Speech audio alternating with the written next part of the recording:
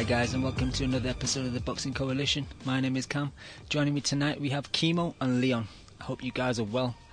Kimo, let's get into Wilder Fury. I've seen a few things, of your opinion regarding the fight. Most of it was due to what Wilder wore into the ring, but we'll get to that later. But I don't really know your opinion upon the fight, so break it down. Man, I thought that was more exciting than the fight, actually. I heard this pretty decent hip-hop tune come blasting out of the speakers, and I was like, oh, shit, Wilder's going to come in, all fucking hyped up.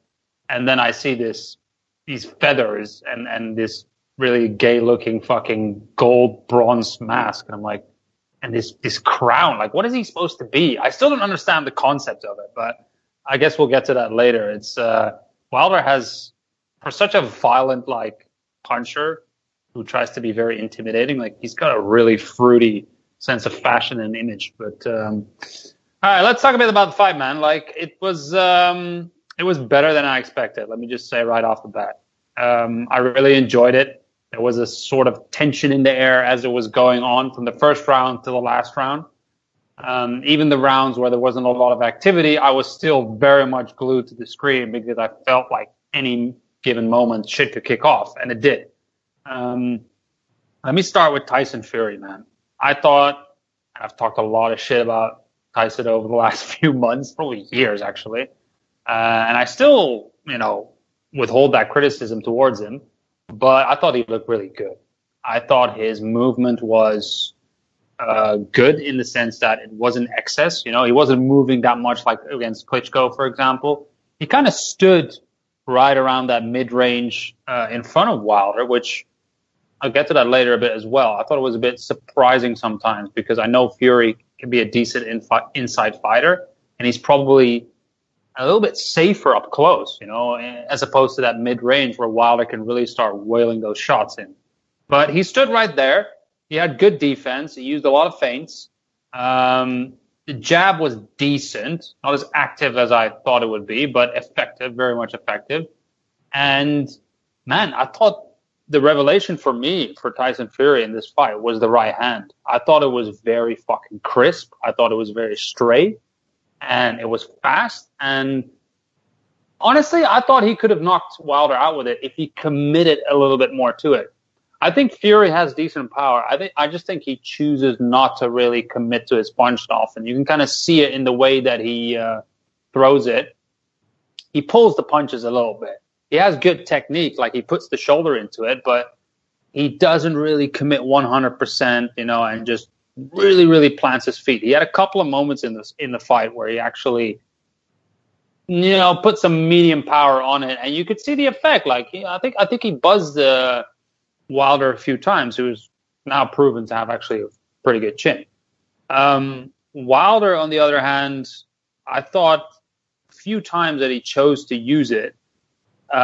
He had a good jab. I thought he had a solid jab, actually, but he rarely fucking used it, and he got away from it. I think in the fourth or fifth round, he actually busted Fury's nose up a little bit, and it started, as Mauro Ranallo said, leaking like political documents. I don't know what the fuck that meant, but okay. That's what an idiot. That's the Mueller report, isn't it? That's all the shit that's going on in the States. Looking at Trump, the Russians. Yeah, I know, but he's just absolutely terrible. Anyway, but the thing is about Wilder, again, I have to give the dude credit as well because he's very crude, but because he's so wild and unorthodox and just throws these fucking haymakers all the time, eventually he has to land. And there's two things I want to point out here. One is, obviously, he doesn't need to hit you clean, right? He can hit you on top of the head and scramble your brain, and then he fucking hurts you and drops you. That can happen. However, I think that's what happened, if I remember correctly, on the first knockdown. Second knockdown, he actually finally adjusted his punches because every time he would throw the right hand, Fury would do that little dip to the side, right? And instead of throwing it straight for the fucking head, he threw the right hand a little bit downwards to the left to meet Fury's head where it was going. And that happened in the 12th round. So I was like, fuck me, he finally did it. And I must say, the way he followed it up with the left hook afterwards was very fucking crisp. That combination was fire. Like, he he can actually do it. Like that's the weird thing, but he just chooses to really throw like these wild fucking shots with poor technique, sometimes slapping as well. So it's a little bit strange.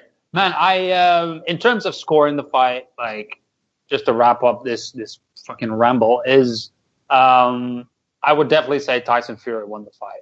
Like I watched it again today, flying back to Abu Dhabi, and Fury really, really, dominated just the overall sense of the fight. Like he basically made it his fight, and he fought his own type of style. He outboxed him, and Wilder just didn't get a lot of shots in. There were a few times in the earlier rounds where I thought maybe Wilder could have nicked it just based on, the visual aspect of him throwing punches, and it looks like he's landing, but he's not really landing. And Fury was effective.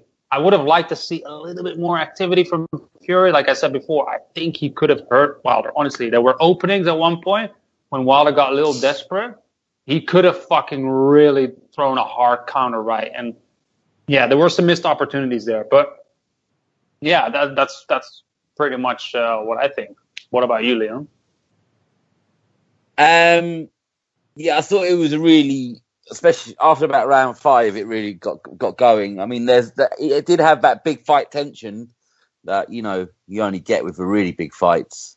But I found those first 4 rounds really tough to score. So when I first watched it live, admittedly just on an iPad, like, in bed, cause it's on so late, I had it to Wilder by 1. Fuck, probably. No. Those days are behind me, or kind of put on hold. So I had it to Wilder by 1, which seemed to cause uproar when whoever I mentioned it. Now you were definitely high. Now you were definitely high. Yeah, I was a little. I've been at the boxing, drinking. I've been at that Goodwin show at York Hall before, so yeah. I found it definitely was 100%. York Hall, mate, I love it. Yes, you geezer. I still think those first 4, like, they're really nip and tuck. So I wouldn't argue if people gave 1 to Wild, So I gave him the 2nd and the 4th and the 2 knockdowns. Just because the 2nd and 4th, I could have given him the 1st and Tyson 2nd. It's really like the fight didn't start till the 5th fight round. Really. I totally 100% agree that you can rearrange those first 4 easily, because large chunks of the rounds there was not much happening. Like they were posturing and gesturing quite a bit. They would kind of feint the jabs, but like I actually counted in one. I think it was the 2nd. There was like 60 seconds where either guy didn't really throw a punch. Yeah, exactly. So they're difficult. Like, I find it really tough. Like, my problem with all of this is, and I think I was having an argument with Bill, our friend Bill, not New Zealand Bill, West Ham Bill.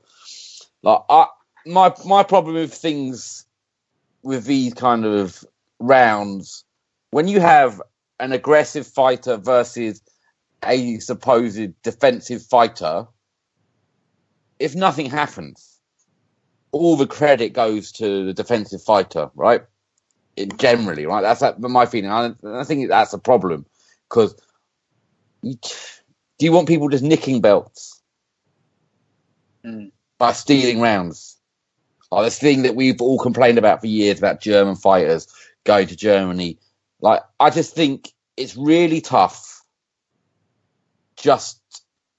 Wilder is crude, and he is, he doesn't look good, and Tyson was doing a reasonable job, but he wasn't styling on him in those first 4 rounds. Like, the activity wasn't high enough. Yeah. I agree with that. The activity wasn't high enough where you could say, it's a clear fucking dominant round. Like, right? But you take my point, though. Like, it's very, people fall into that trap of giving it to the defensive fighter because not much has landed.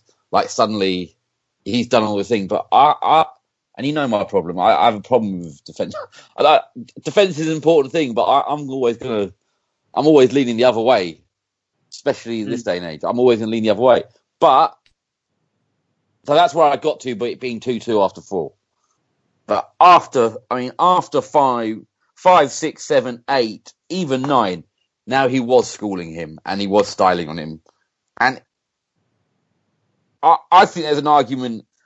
I don't know if this is full throtch, but there's an argument that 12th is a 9-9, not a 10-8, right? Like, because I think Tyson won that round.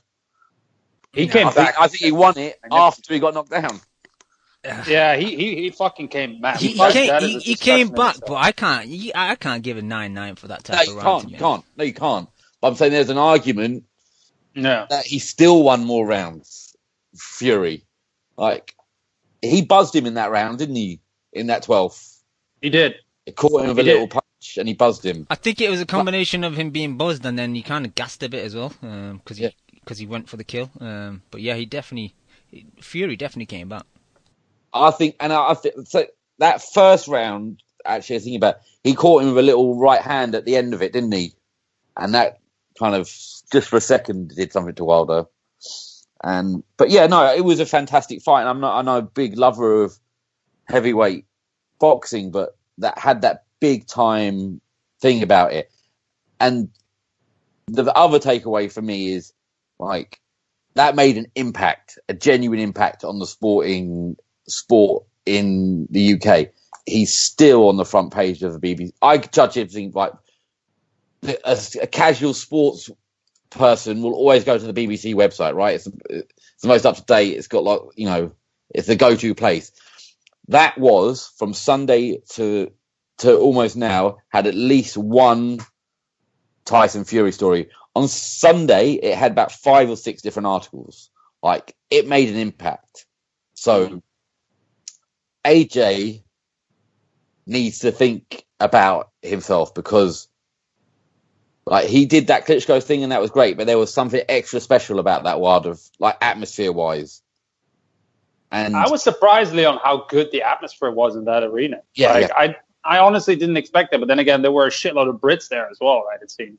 It was just rowdy. It had a certain vibe to it where people knew that something was going to go down, and the crowd was invested in the fight. You could hear the reactions to certain punches, I think everybody was kind of on the same page, and they were expecting, something to detonate in the ring. And it figuratively fucking did. Speaking, of course, Yeah, but the other thing is, like, there's an article on the BBC website now where you see the ref getting lots of grief saying he missed the count. And he says a really interesting thing, right? This is what the ref he says. I thought this was really interesting. Sorry, let me find it. He was kind of saying a 10 count is almost... No, I'm going to get the exact quote. It disappeared. I can't find it. He said it's a 10 count, not a 10-second count. You know what I mean? So it's his pace of 10. It's his judgment of 10. So it's not an actual second... I don't get the difference. What do you mean? No, but it's his, I don't know. I think he means it's like he's got a little bit of leeway in that count. He counts it at his pace. At the speed that he counts it? Yeah. That's what he says. I don't know. Mate, to be honest, I completely ignored that entire fucking storyline because I just didn't care. It was a great fight, and why would I get into this bullshit about a 10 count or whatever? I'm glad that Fury got up. And that's it. Like, I really don't give a shit. The ref said he could see he still had something in him. That's why he let him get up. That's why he left it as long as possible, because he could judge it. He said if he got to 5 and that guy and he thought he was completely gone, he might have taken off. Oh, in that sense, yeah. Well, sometimes you see, again, there's a good point. Sometimes you see refs when somebody gets knocked out cold, they don't even count. They just like straight away they wave it off, and the doctors come in the ring, right? Just not to waste time and immediately attend to the fighter. Here, you could make a case that from a visual perspective, like, he looked out. He looked fucking blasted, like Amir Khan style, and he just, I don't know, like, just recovered and got up. It's fucking incredible how he did it. He just. I mean, the Undertaker memes are fantastic, but it was literally like that. Like, he just came back to life. But I don't know. I didn't really see anything wrong with the count, man. No. Here's what he said. He goes, he took, like he's saying, he took his time. He was patient. He made the best decision for boxing, not for the fighters. That's what the ref is saying. Like, I've got to make a gut decision and try and give everyone as much time as possible so the right decision is made for boxing. So if it ends up being 10.5 seconds, like, do we care, really?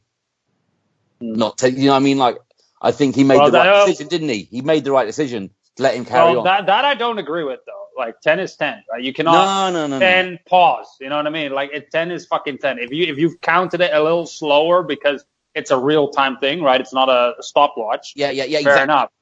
Fair enough. That's what I mean. His 10 might be 10.5, but it's his 10. He's in the ring making the decisions. I think you can get nitpicky though, because for me, Jack Reese before this fight, like, has been the best referee in boxing for the last couple of years. A funny thing happened right at the start of the fight. I think someone in Wilder's team was talking while he was trying to give instructions before the fight started, and he was like, "Hey, shut up, man! Stop talking."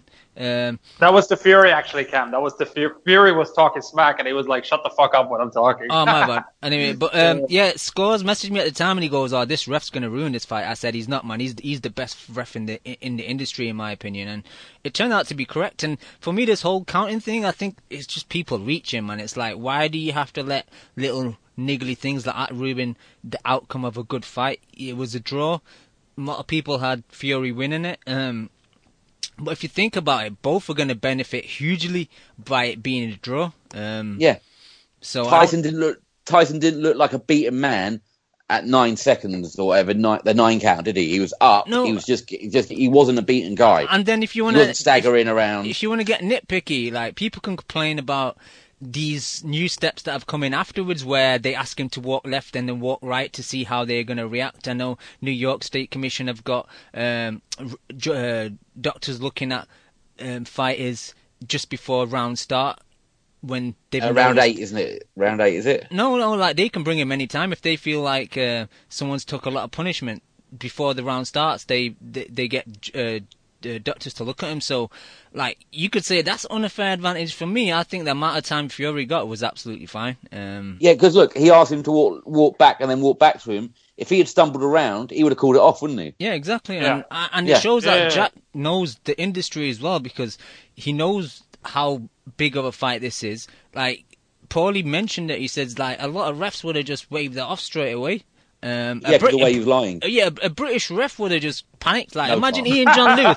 Imagine Ian John Lewis at that situation. Like, he would have just waved it off, and we would have missed the ending of a great fight. You know what I mean? And possibly a rematch. And we got that because of Jack Reese.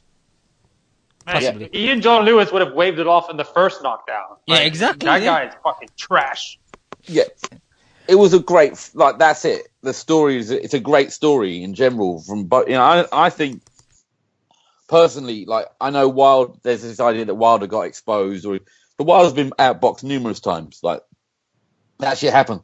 But you've got to credit him, man. Like, till the last round, he carries power in both hands. It was round 4 where he busted his nose with a jab, Kimo. And if he'd used that a bit more, I think he could have done. He could have won a lot of those early rounds with a bit more work and a touch more accuracy with his jab. But he neglected it, didn't he? You know what I'm going to do right now? I'm going to put on my Cam hat and I'm going to suggest something. I think Wilder needs a new trainer, and I think he needs somebody like an Emmanuel Stewart, rest in peace, who will focus on the basics and just make you a very, very effective fighter at one particular thing. And Wilder doesn't need a lot. He just needs, if he had a jab. Mate, if this motherfucker gets a good trainer who hammers into his fucking head a good 1-1-2, fucking double jab, triple jab, whatever it is, mix it up a little bit, but work on that fucking right hand and become disciplined at doing it in a fight. I don't know how he looks in sparring and on the pads, you know what I mean? I've seen him on the pads, actually, and it looks weird. But, like, he needs to just crisp up that right hand, man. Like, when he throws it in the right way, there's so much more potential. And I thought the commentary as well mentioned it during the fight. I think Al Bernstein was correctly saying, like, his left hook is not bad. And the skill it took to hit a falling Fury, basically, with a fast left hook while he's going down, man, that takes skill. Like, that means you have a good, fast reaction with the left hook. And there's potential there, man. There's potential. I know the guy started late, but there is really no excuse at this point to throw these wild fucking punches, man. Like I think I don't know. It's almost like he does certain things well, but they just don't connect that well. Do you know what I mean? Kimo, They don't relate to each other that well. I actually disagree with you putting my hat on because I think it's too late for Wilder. I think he is what he is. Like, he's not going to change now. Like, even if he went with a new trainer and really had multiple camps, I can't really see him changing his technique now. Like, it's too late for him personally. I don't think it's too late. How old is he? 33.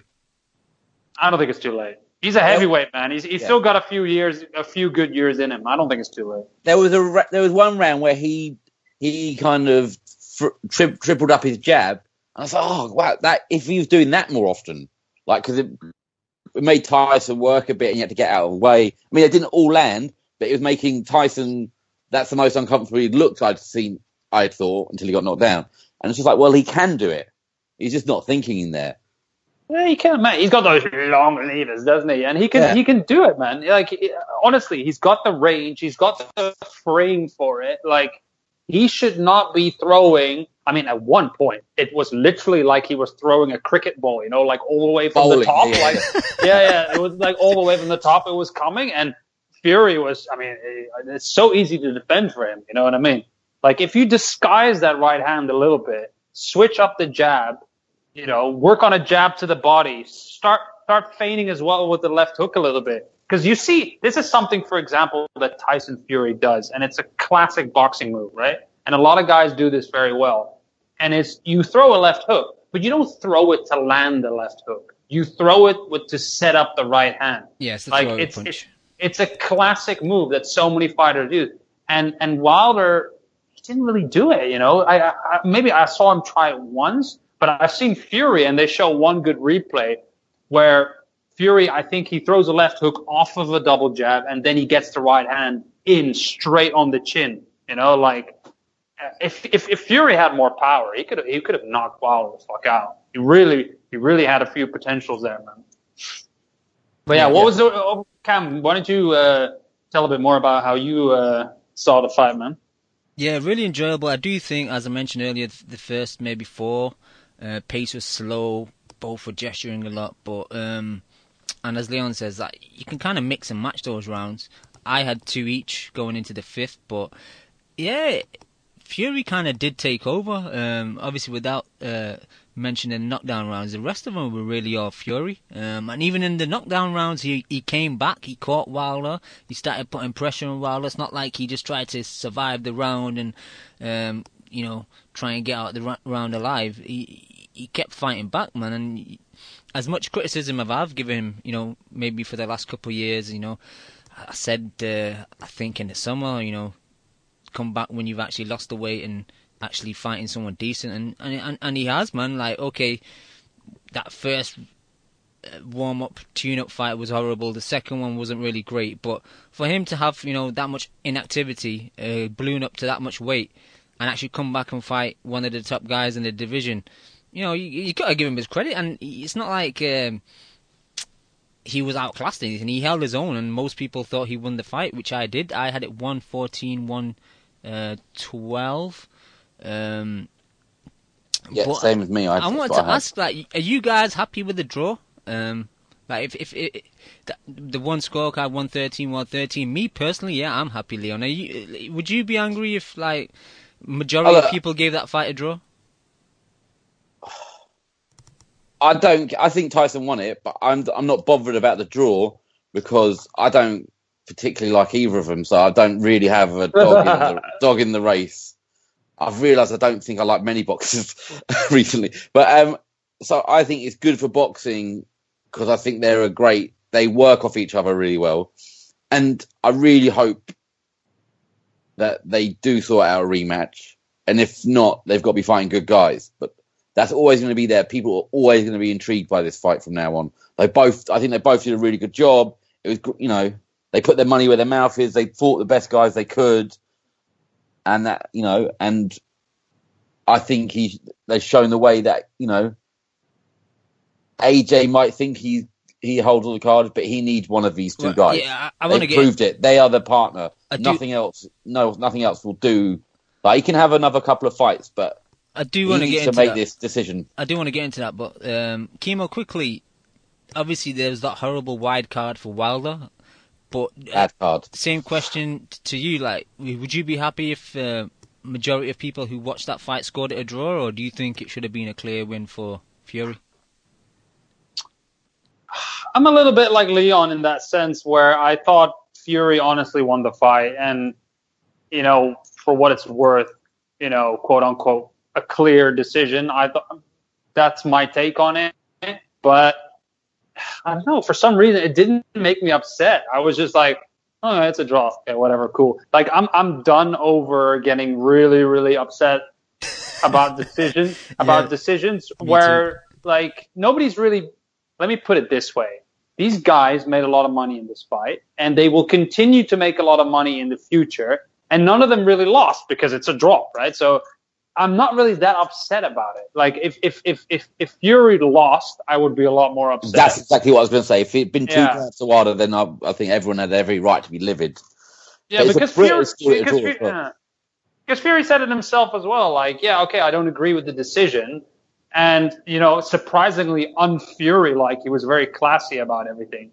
And he's like, I'm not coming out of this fight a loser. I've proven to myself what I can do. And, he's only going to go up from here. And Wilder's going to go up from here. Both guys now have the opportunities to make massive fights, right?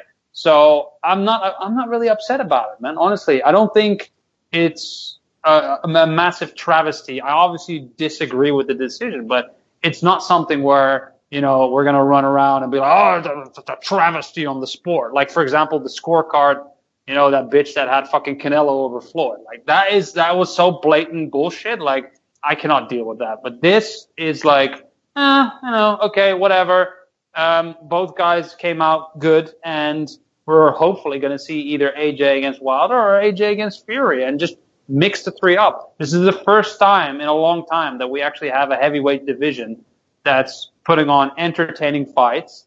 And yeah, I'm just going to sit back and enjoy it. I don't really have much to complain about, man. The fight exceeded my expectations. And whenever that happens, I'm not going to get upset. I'm really not. No, that's a great point, because like up until the fight itself, I wasn't really into it.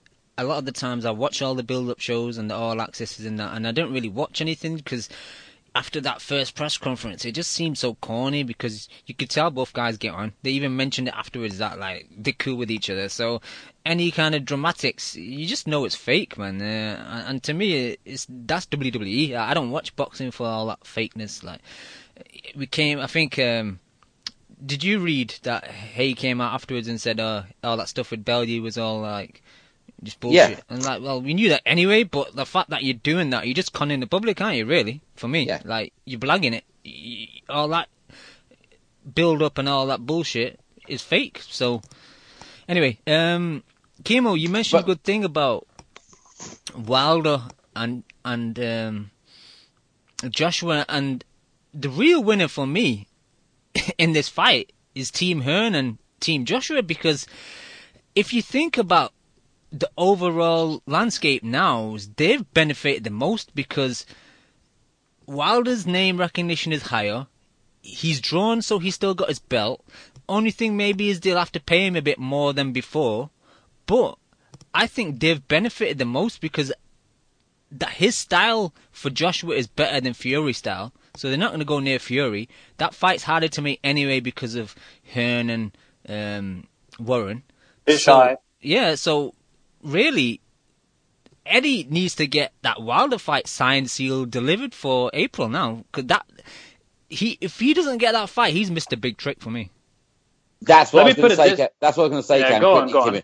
That you have a point that they've come out of it, but are they capable? Do they have the I'll use another word. Are they kind of like humble enough, like they like that word, to give up a bit to get it done? Will they be able to fully take advantage of this? I don't think Hearn can help himself but to kind of push things and try and take stuff off people and just fuck with things. I don't think he gets it done. What do you I think? think this is what I think, Cam.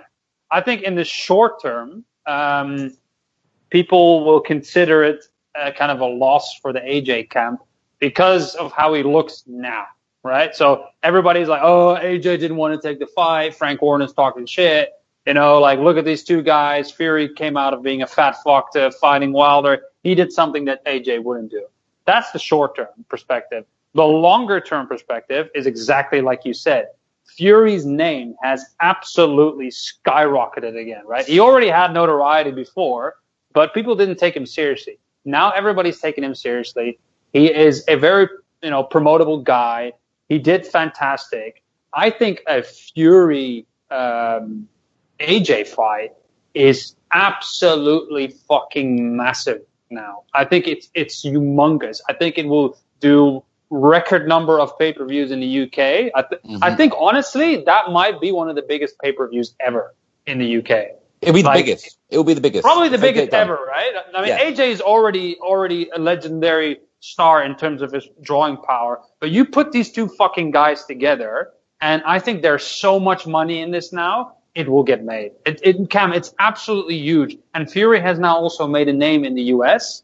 They can put that shit on Sky pay-per-view. They can add it on Showtime pay-per-view. I think it's going to get fucking shitload of buys.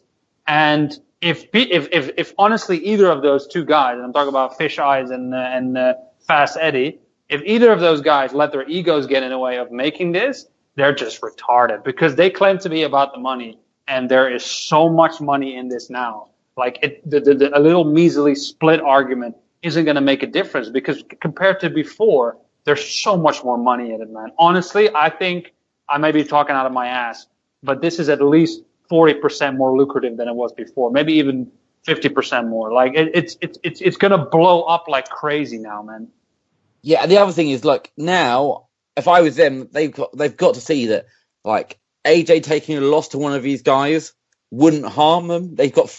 There's 5 fights in it, isn't there? There's a rematch versus Wilder Fury. There's AJ versus Wilder and the rematch. There's AJ versus Tyson and the rematch. Like, they're the 5 fights that now matter in the heavyweight game. Unless Usyk does something, comes up and is great, brilliant. But they're all money fights. All of those are money fights. He doesn't need to be feeding on any of these other guys anymore. That's 3 years' work there. And the thing is, Leon, also, like, if he fights Fury, like, it's very unlikely that Fury will knock out AJ. So worst case scenario, you get a situation where, Fury wins a decision, but, I can imagine that AJ can at least make it competitive. So there's always a chance for a rematch, and it's just too big now, man. Like, you can't avoid this anymore. Like, it's a huge, huge fight, and I think Wilder is obviously still in the mix as well. I don't know how popular he is now in the US after this. But I think Fury AJ is where it's at, man. I think this is an incredible fight. But Wilder versus AJ is good. I know everyone says he gets, like, he batters Wilder. That's everyone I've mentioned. But like you said, it doesn't take much.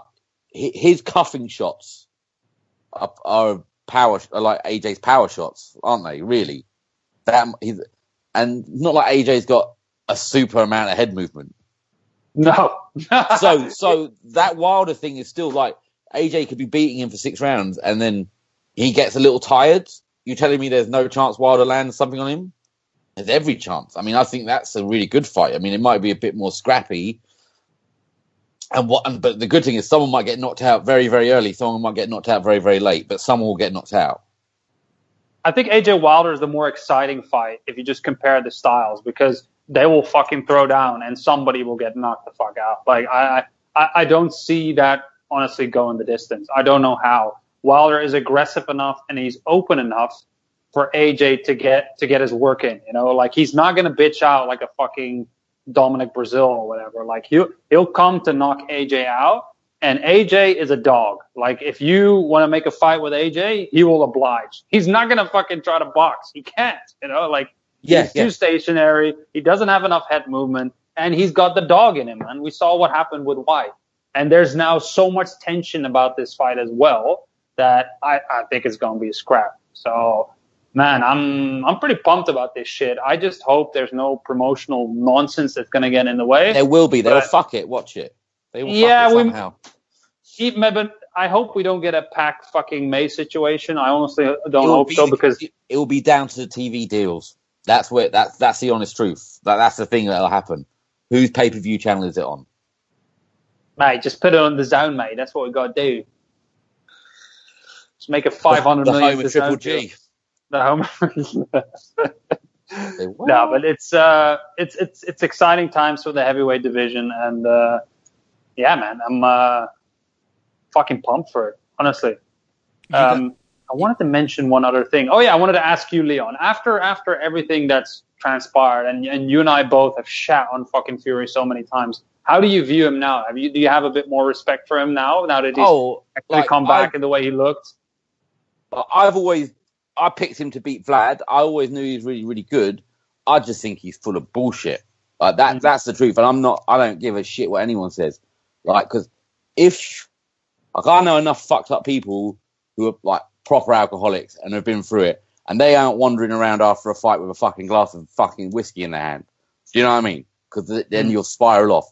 So all of that stuff, so if he's a depressed alcoholic cokehead, then I'd say 90% of my mates are then. Do you know what I mean? Like, because honestly, so I don't buy any of that shit. Don't care about any of that shit. I think it's all nonsense. I try to listen to that Joe Rogan fucking podcast. Rogan is a special kind of moron. I didn't know that was what he was like. Like, he is a fucking idiot. If you're listening to that on a regular basis, you need to find something else to do with your time. And I just didn't buy a fucking word of it, personally. But that's just me. Maybe I'm just too cynical. But as a fighter, I've always thought he was good. And I like him. But some of his fans are nuts. And then some of his fans say, he definitely had we've got to believe him about his mental health issues. Fine. But then you can't pick and choose and then go, well, actually, he was out. Those anti-Semitic things he said, they were taken out of context, so he doesn't really believe it. It's like, well, you can't pick and choose.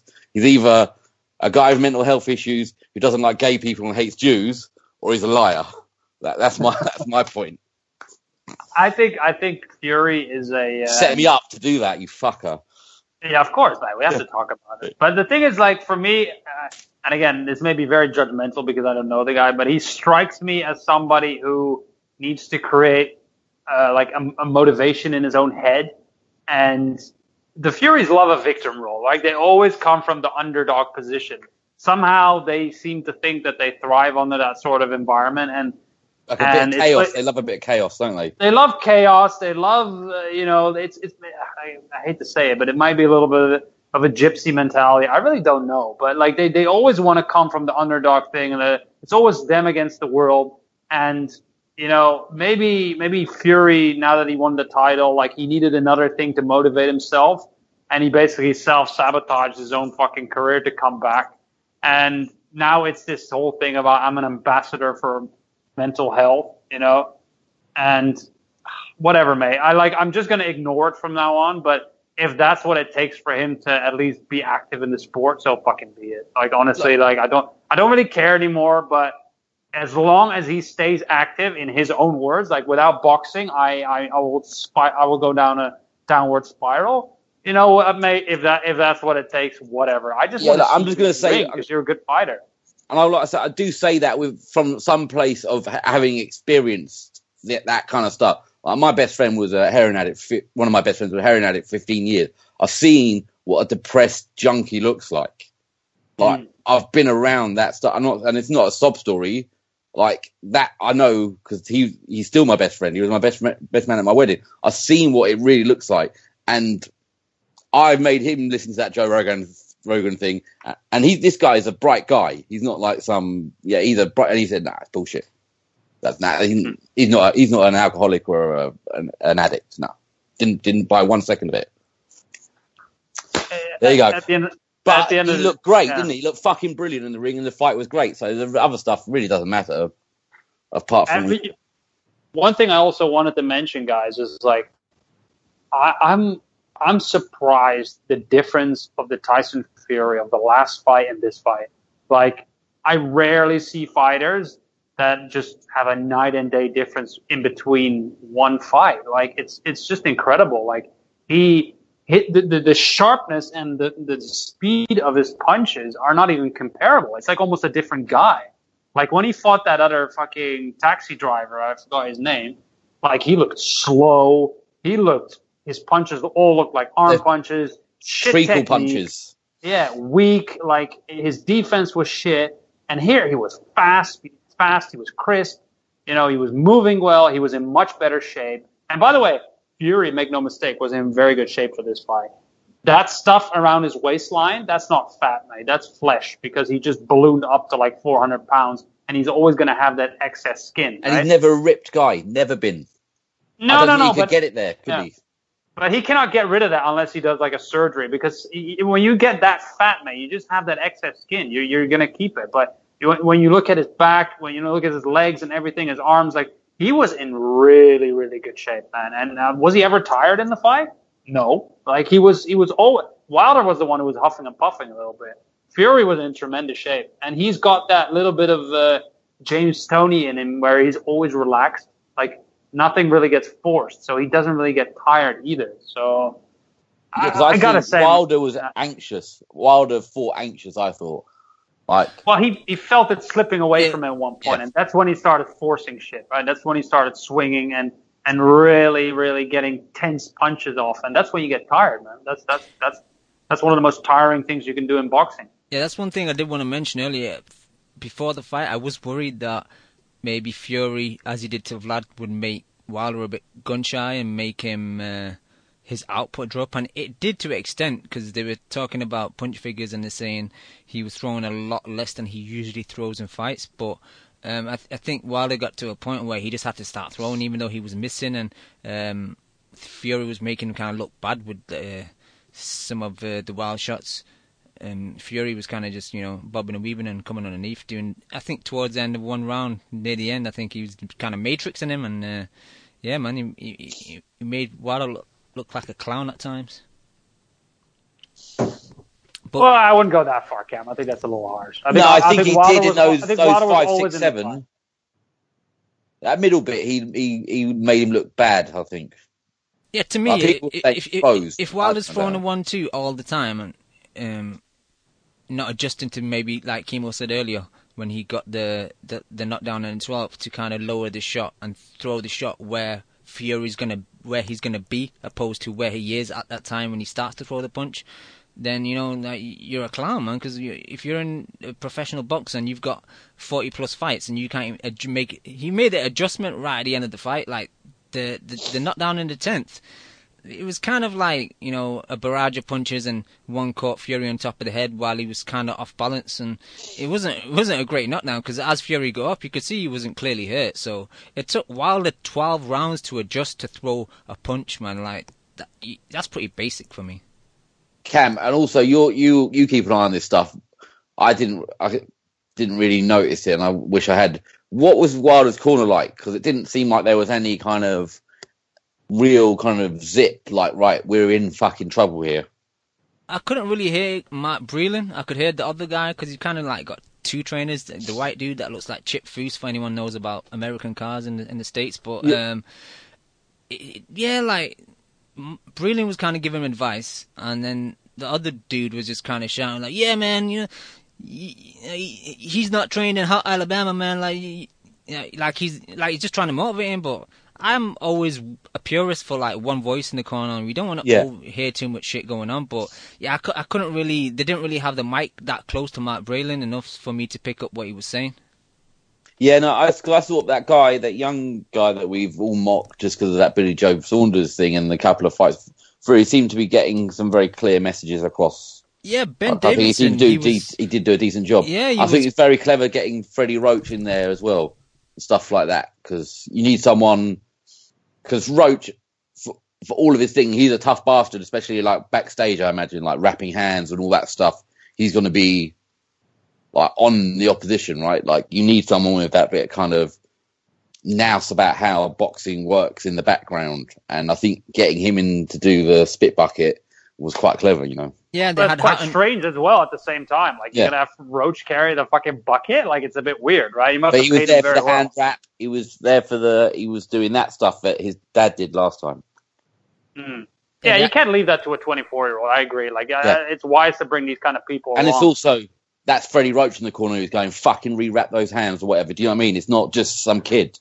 It's fucking, that's fucking Freddie Roach. Yeah, and You then know, that's, for experience, they had Hatton in the corner as well. Yeah. And to your point, I thought Ben Davison was clear. He was calm. He was giving him like enough instruction, but not barraging him with like 10 different things to kind of work on in the next round. Like, I hate when people give like so many things to do. It's like, yo, man, trying to, grab a breath here and drink some water, and you're just telling me a million things. So yeah, man, we shit on Davison when he was helping Billy Joe out, but I think he's kind of he's evolving and getting better. yeah, fair play to him. Yeah, I mean, you get a lot of these, I don't know, boxing back in the day used to always have a very high value for gray hairs, you know what I mean? Like, a trainer should always be some old fuck, who's like 60 years old. But you see a lot of these younger guys coming nowadays. Shane is another one where, they might not have that much knowledge as per se of Freddie Rhodes, but they have a certain confidence and attitude where you just get the basics right, and you just do, what your fighter does well, and Fury knew what to do from the get-go. You just steer him like little bits and pieces throughout the fight, and give him the right advice, keep him calm, and just keep him confident. And I think he did a terrific job, actually. So but like Shane does it, he's always got, what's his name, hasn't he? Jimmy Tibbs with him doing that spit bucket or the cut or something. So you can have an experienced guy there who's sitting with you in the corner, who might see something during the rounds and go, have a word before you go in the ring. I think that balance is a good thing. Yeah, it's a perfect combination, having like Yeah. experience, but then the youth as well. Because I think, to Kimo's part, I think sometimes the older generation can overthink things, and sometimes going into a fight, just keep it simple, stupid. You know what I mean? Like, why over analyze shit where maybe more basic outcome to the fight might work? So Yeah. Right, undercard. I didn't watch any of it, just so you know. It's one of those fights, but you didn't need to watch it, did you? It's one of those. Our boy Hurd took a million shots and then knocked out that guy, didn't he? Oh, Cam, we need to talk about that, right? yeah, Our boy. Kimo's disappointed, man. Like, Wellborn started so well. He was putting Hurd under pressure, got him on the ropes, throwing like a left uppercut, overhand right, landing at times, having success, and then that kind of shot to the solar plexus just iced him, man. And I personally thought he could have got up. He was kind of looking at his corner and he was like grimacing a bit, but it seemed like a quit to me. Yeah, it definitely seemed like a quit. I mean, normally when somebody gets hit to the body and it's a bad body shot, you can see visibly the pain that they're in. But he seemed a bit, I don't know, just kind of relaxed and just kind of sat there and like, yeah, you know what, I'm done. And I'm like, what the fuck, dude? So, I don't know. Again, I find it surprising that he got this fight. I don't really know how the fight got made and why, but it's not his level, man. Even though he might have done a little bit okay, like in the beginning. Truth be told, Cam, like Hurd is a very crude guy anyway, so I think a lot of people can look temporarily good against him, but he's not a world level fighter. So, yeah, what can I say? I'm not hating on him too much because he did give us a few nice moments on British soil, but yeah, kind of disappointing. And I think Hurd deserves better fights now. Why is he fighting this guy? Like, come on. I want to see big fights for Hurd. He's an exciting fighter. It seemed like he kind of wanted to test his shoulder after the surgery, so I don't mind it because Lim criticised me because when I said, if they give Hurd a kind of easy fight, I won't mind. And he's like, why, man? Like, they should be fighting the best guys in the division, which I understand, but Hurd has kind of gone through the gauntlet, so I didn't mind him having maybe a takeover fight or a fight to test his shoulder. But for me, I don't really like rappers bringing people out at fights, but I thought the game actually did a good job. He's quite clear on the mic.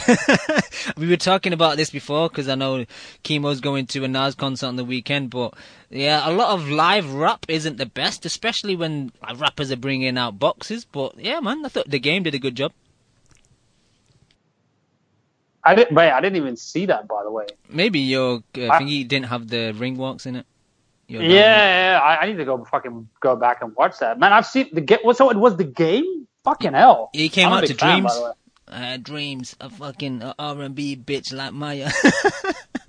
Mate, but I tell you what, the game is an underrated live MC. Even though he does this weird shit where he drinks like a fucking Hennessy ball in one go and then fucks off.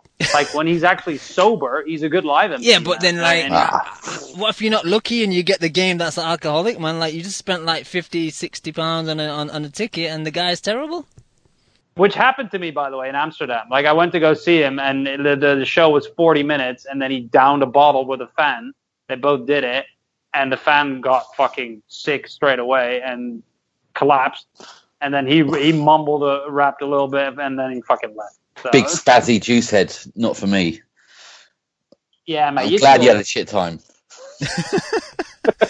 Jesus Christ. Well, okay. Anyway, I need to go back and check that because I fucks with the game, you know what I'm saying? What else was on the undercard, Cam?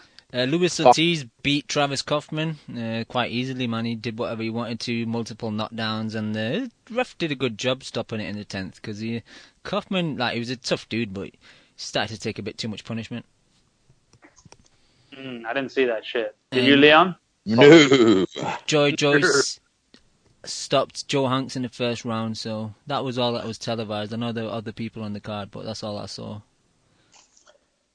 Joe Joyce, the future of British boxing. I like Joy Joyce, but he can't talk, man. Like, if you put a microphone in front of him, man, the guy just turns into a big potato.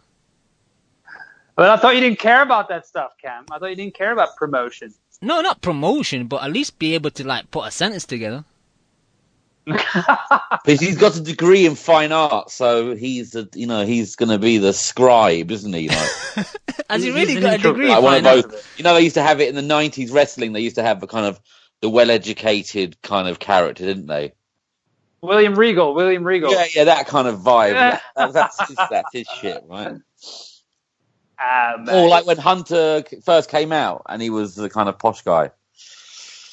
Hunter Hearns Helmsley. Wrestling, I should kill myself. Oh, Triple H when he was the posh dude. Yeah, I remember that. Yeah. Did you say Triple H? He was Triple H. Oh, I love it. Triple H, mate. Triple J. In HD. Oh, so are we going to talk about Stevenson? Well, yeah, Kim, are you done with this card from LA? Yeah, I just want to shout out the fucking ring walks once again. I thought Free From Desire with fucking Tyson was cool. I love that fucking song. That's the old pillhead. Especially, exactly. Especially when I'm a raver, mate. Especially when the crowd starts singing it, man. It's awesome. I love that shit. That is a tune. And yeah, it is a fucking classic, dude. And shout out to our boy J-Rock, man. Fucking spitting some bars on the walkout with whatever the peacock. with the gay peacock, man. I still don't understand. Kim actually thought it was the boxer J-Rock that was going to come out. Yeah, I hadn't seen it yet. People were like, oh, J-Rock. I'm like, what the fuck? Like, J-Rock got knocked the fuck out so badly that he became a rapper? Like, what's going on? But so if he got knocked out badly and early, and he became a rapper, I wonder what Lubin's doing now. Ooh, that's cold. Oh, that's cold, he disappeared, didn't he? Where is he, Cam?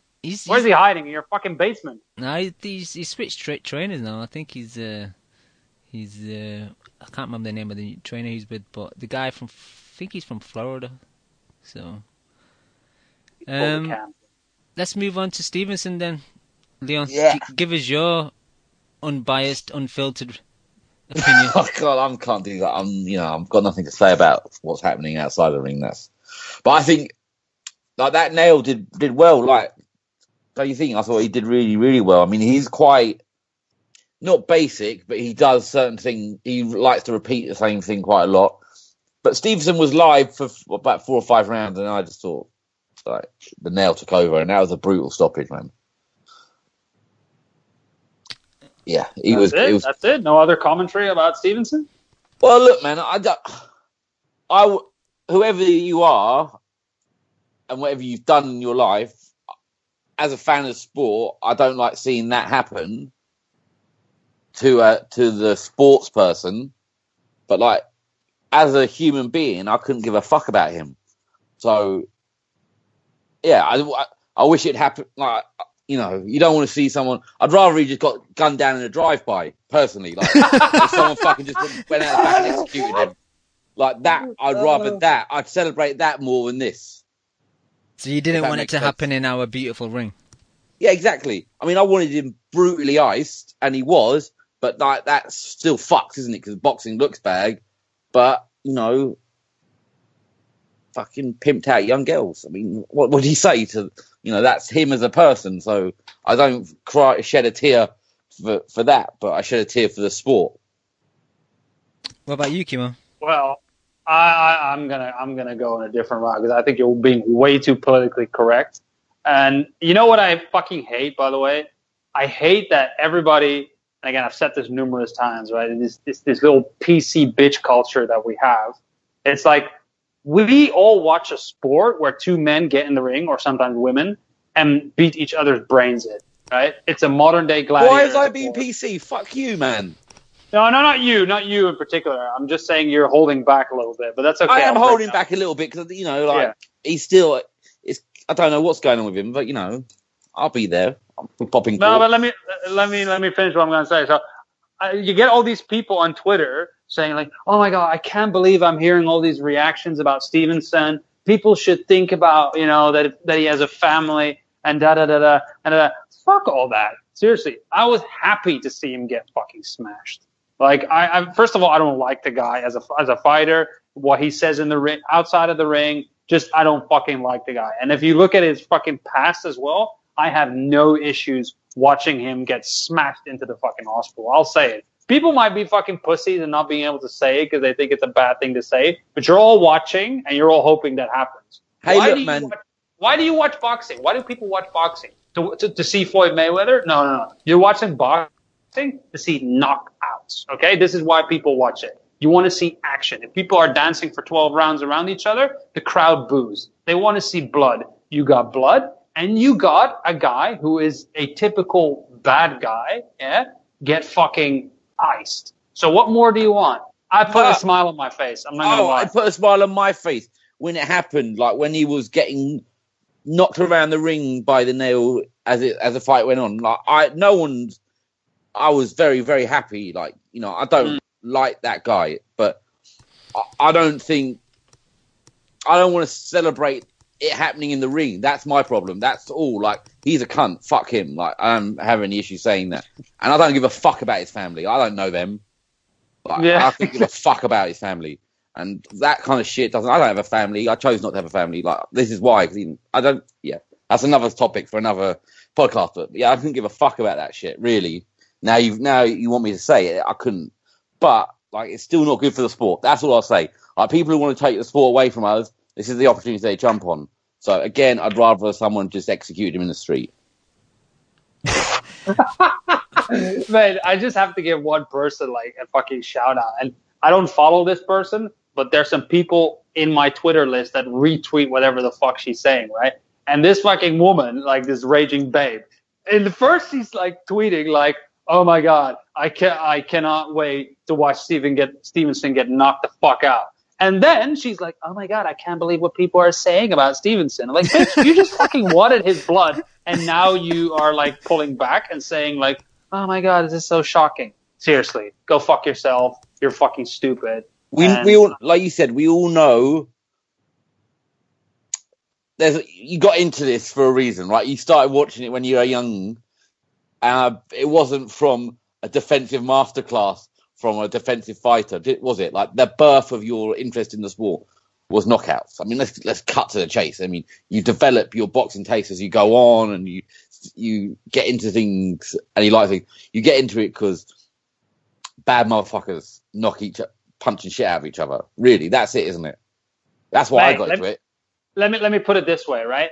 Everybody that's over the age of 30, I think 95% of those people got into boxing because of Mike Tyson. I mean, I think that's a fair thing to say. Maybe it's less, maybe it's more, but especially in the States, but definitely in the States. If you're from that generation, you were glued to the television screen when Mike came to fight. And let me put it that way: when Mike came to fight, most people knew the outcome of what's going to happen, but it was basically, I mean, there was no death. Yeah, exactly. It was basically a public fucking execution, right? Like, people didn't die, obviously, but you knew, like, oh my God, this guy is going to get slaughtered by Iron Mike. And everybody's watching it, and everybody knows what's going to happen. And you see Tyson, like, strut across the ring, staring at his prey, and everybody loves that shit. So if you can't be real about that, whatever, man, you're just not being honest. War, like that is one of the most well-used terms in boxing. War, like that's what we want to. Yeah. That's what people are into this shit for. That, like, of course. When I was growing up, like watching Ben fights, and not always you back, but sometimes when it gets close to the edge where both guys are struggling and they're putting it all out there, and someone gets brutally stopped. That's my favorite kind of fight. I know some people like defensive stuff, but I like it when two guys. I like when someone's hurt, teetering, they come back. I just love that. That jeopardy of the pain is the reason I watch it.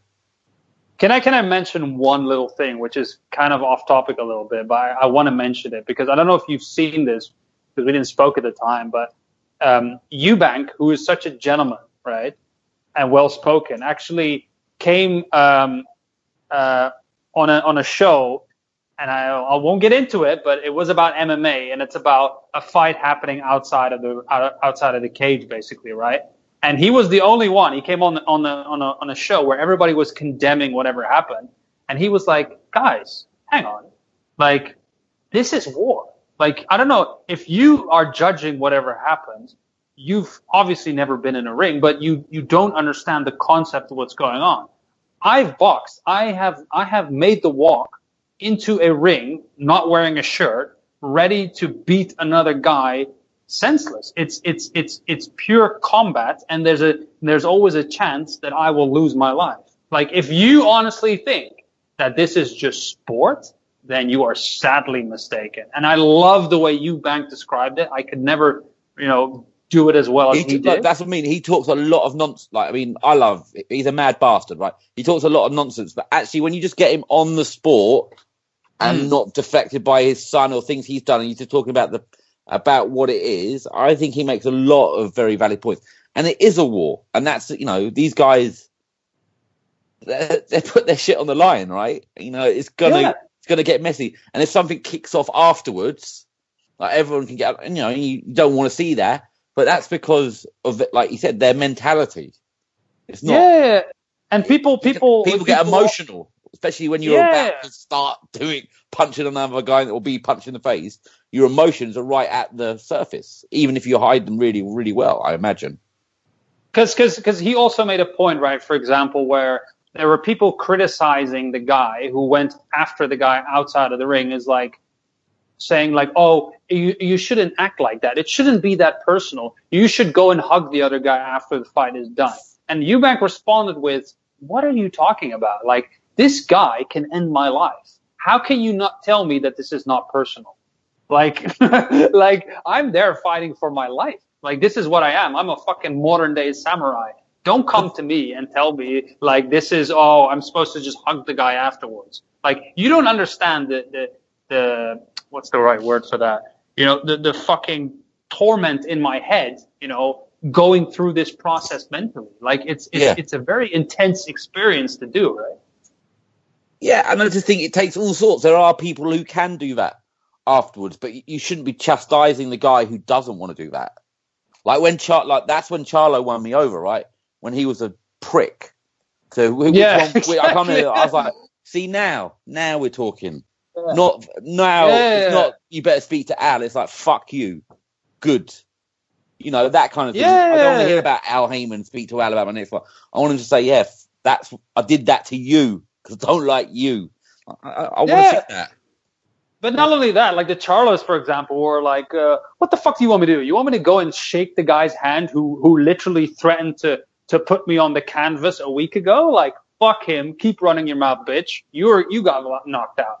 Like, that's what I love. It's so real. It's raw emotion. Yeah. Like, but some people can put it aside and go, and shake hands and stuff. And I think it's sometimes it's nice to see that when they've gone through something, and you can, sometimes when two people have really disliked each other, sometimes at the end of it, there's that respect thing, right? And they're like, right, oh, fair enough. Gaddy Ward. I thought I'd knock you out. You're a tough guy, good, that can happen. But the point is, we're not getting upset about the guy who thinks, no, fuck you, you're still a cunt. Like, I can get behind that as well. Yeah, and guys like Gaddy Ward, they became friends, for example, after 3 hellacious fights. Like, it happens, right? But everybody reacts different. But you can't judge, the type of intensity that these people have in their heads, man, when they go through this. So it is a blood sport, and I know we went off on a tangent a little bit, but at the end of the day, Stevenson, good fucking riddance. Like, honestly, like I'm more than happy to admit that. Can I just talk a little bit about the nail though? Fantastic nickname. Gvozdyk. I've always liked him, Cam. Remember, I picked him once as well for knockout of the year just because of that beautiful straight right that he knocked the guy out with once.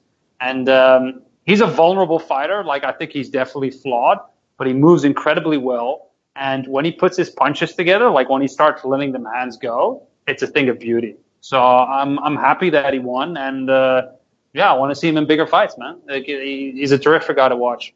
What did you think of Teddy training him? I didn't even know that was happening. I was surprised when I was watching. All of a sudden, I see Teddy there. I'm like, what the fuck? I honestly don't really know how much of an impact Teddy has on this guy because he's very well schooled, like most of the Ukrainians. And I don't know. I don't really see a difference between Gvozdyk now and previous versions of him. So, if he gets off on the energy and the Teddiness, then good for him. But I honestly don't know if there's much of a difference. I know you got off on that shit when you saw him. I actually thought Teddy just repeating the same shit round after round. I don't think he was giving him any important advice, and I agree with you. Like, he's so well schooled from all his amateur fights. I don't think Teddy's going to add much to him.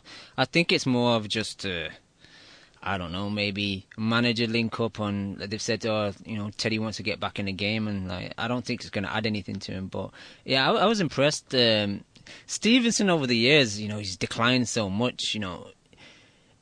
Previously he'd kind of throw combinations, but he just looks for the left hand too much. He might throw like a stab jab to the stomach and then the left hand over the top, but just that one punch he constantly looks out for. And as he's got up there in age now, the gas tank is gone. After 6-7 rounds, like, Stevenson's pretty all done. And that's when maybe after the 5th, 6th, when Gvozdyk started to maybe take over a bit, pivoting off his front foot, letting off combinations and then moving. He wasn't a stationary target for Stevenson. But my whole opinion on the stoppage and the icing, like, I was happy to see Stevenson get iced.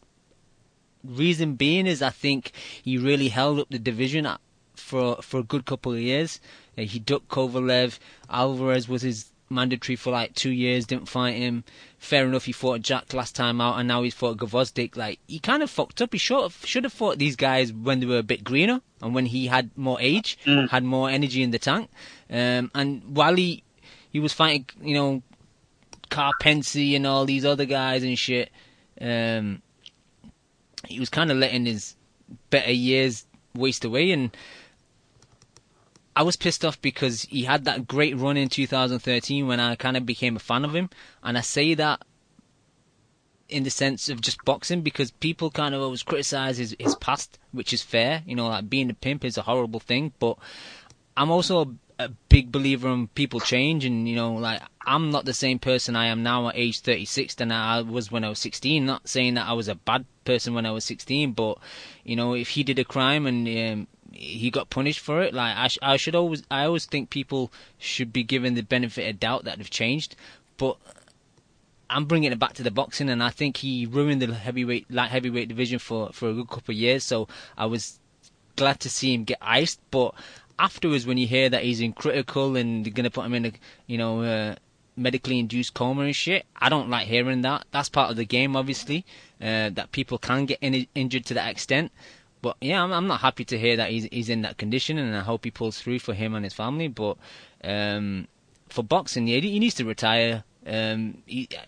He's still definitely got that pop, but for what reason? Like, if he's gonna fight lower level guys and be knocking them out, and not fight anyone high level again. There's no point in him continuing. He might as well just retire. And with what's happened after the fight, like you think that his family would advise him. He should be forced to. He should be forced to retire. Yeah, he should be think so, and you'd hope so. Thanks, Cam, making me and Kimo look like a right pair of cunts. I had to, bro. by being a much better and nicer person than both of us. That's what happens when you're disillusioned. Yeah, you're always the voice of reason, Cam. Yeah, exactly. That's yeah. I try. I know deep down you hate him, though. I'm joking. I don't know that. But anything else regarding that? I only saw that fight. Really, the undercard wasn't really displayed, and no one was on it anyway. So should we move on? I hope Neil fights someone good next. I hope he gets another. I hope him and Jack fight or something happens.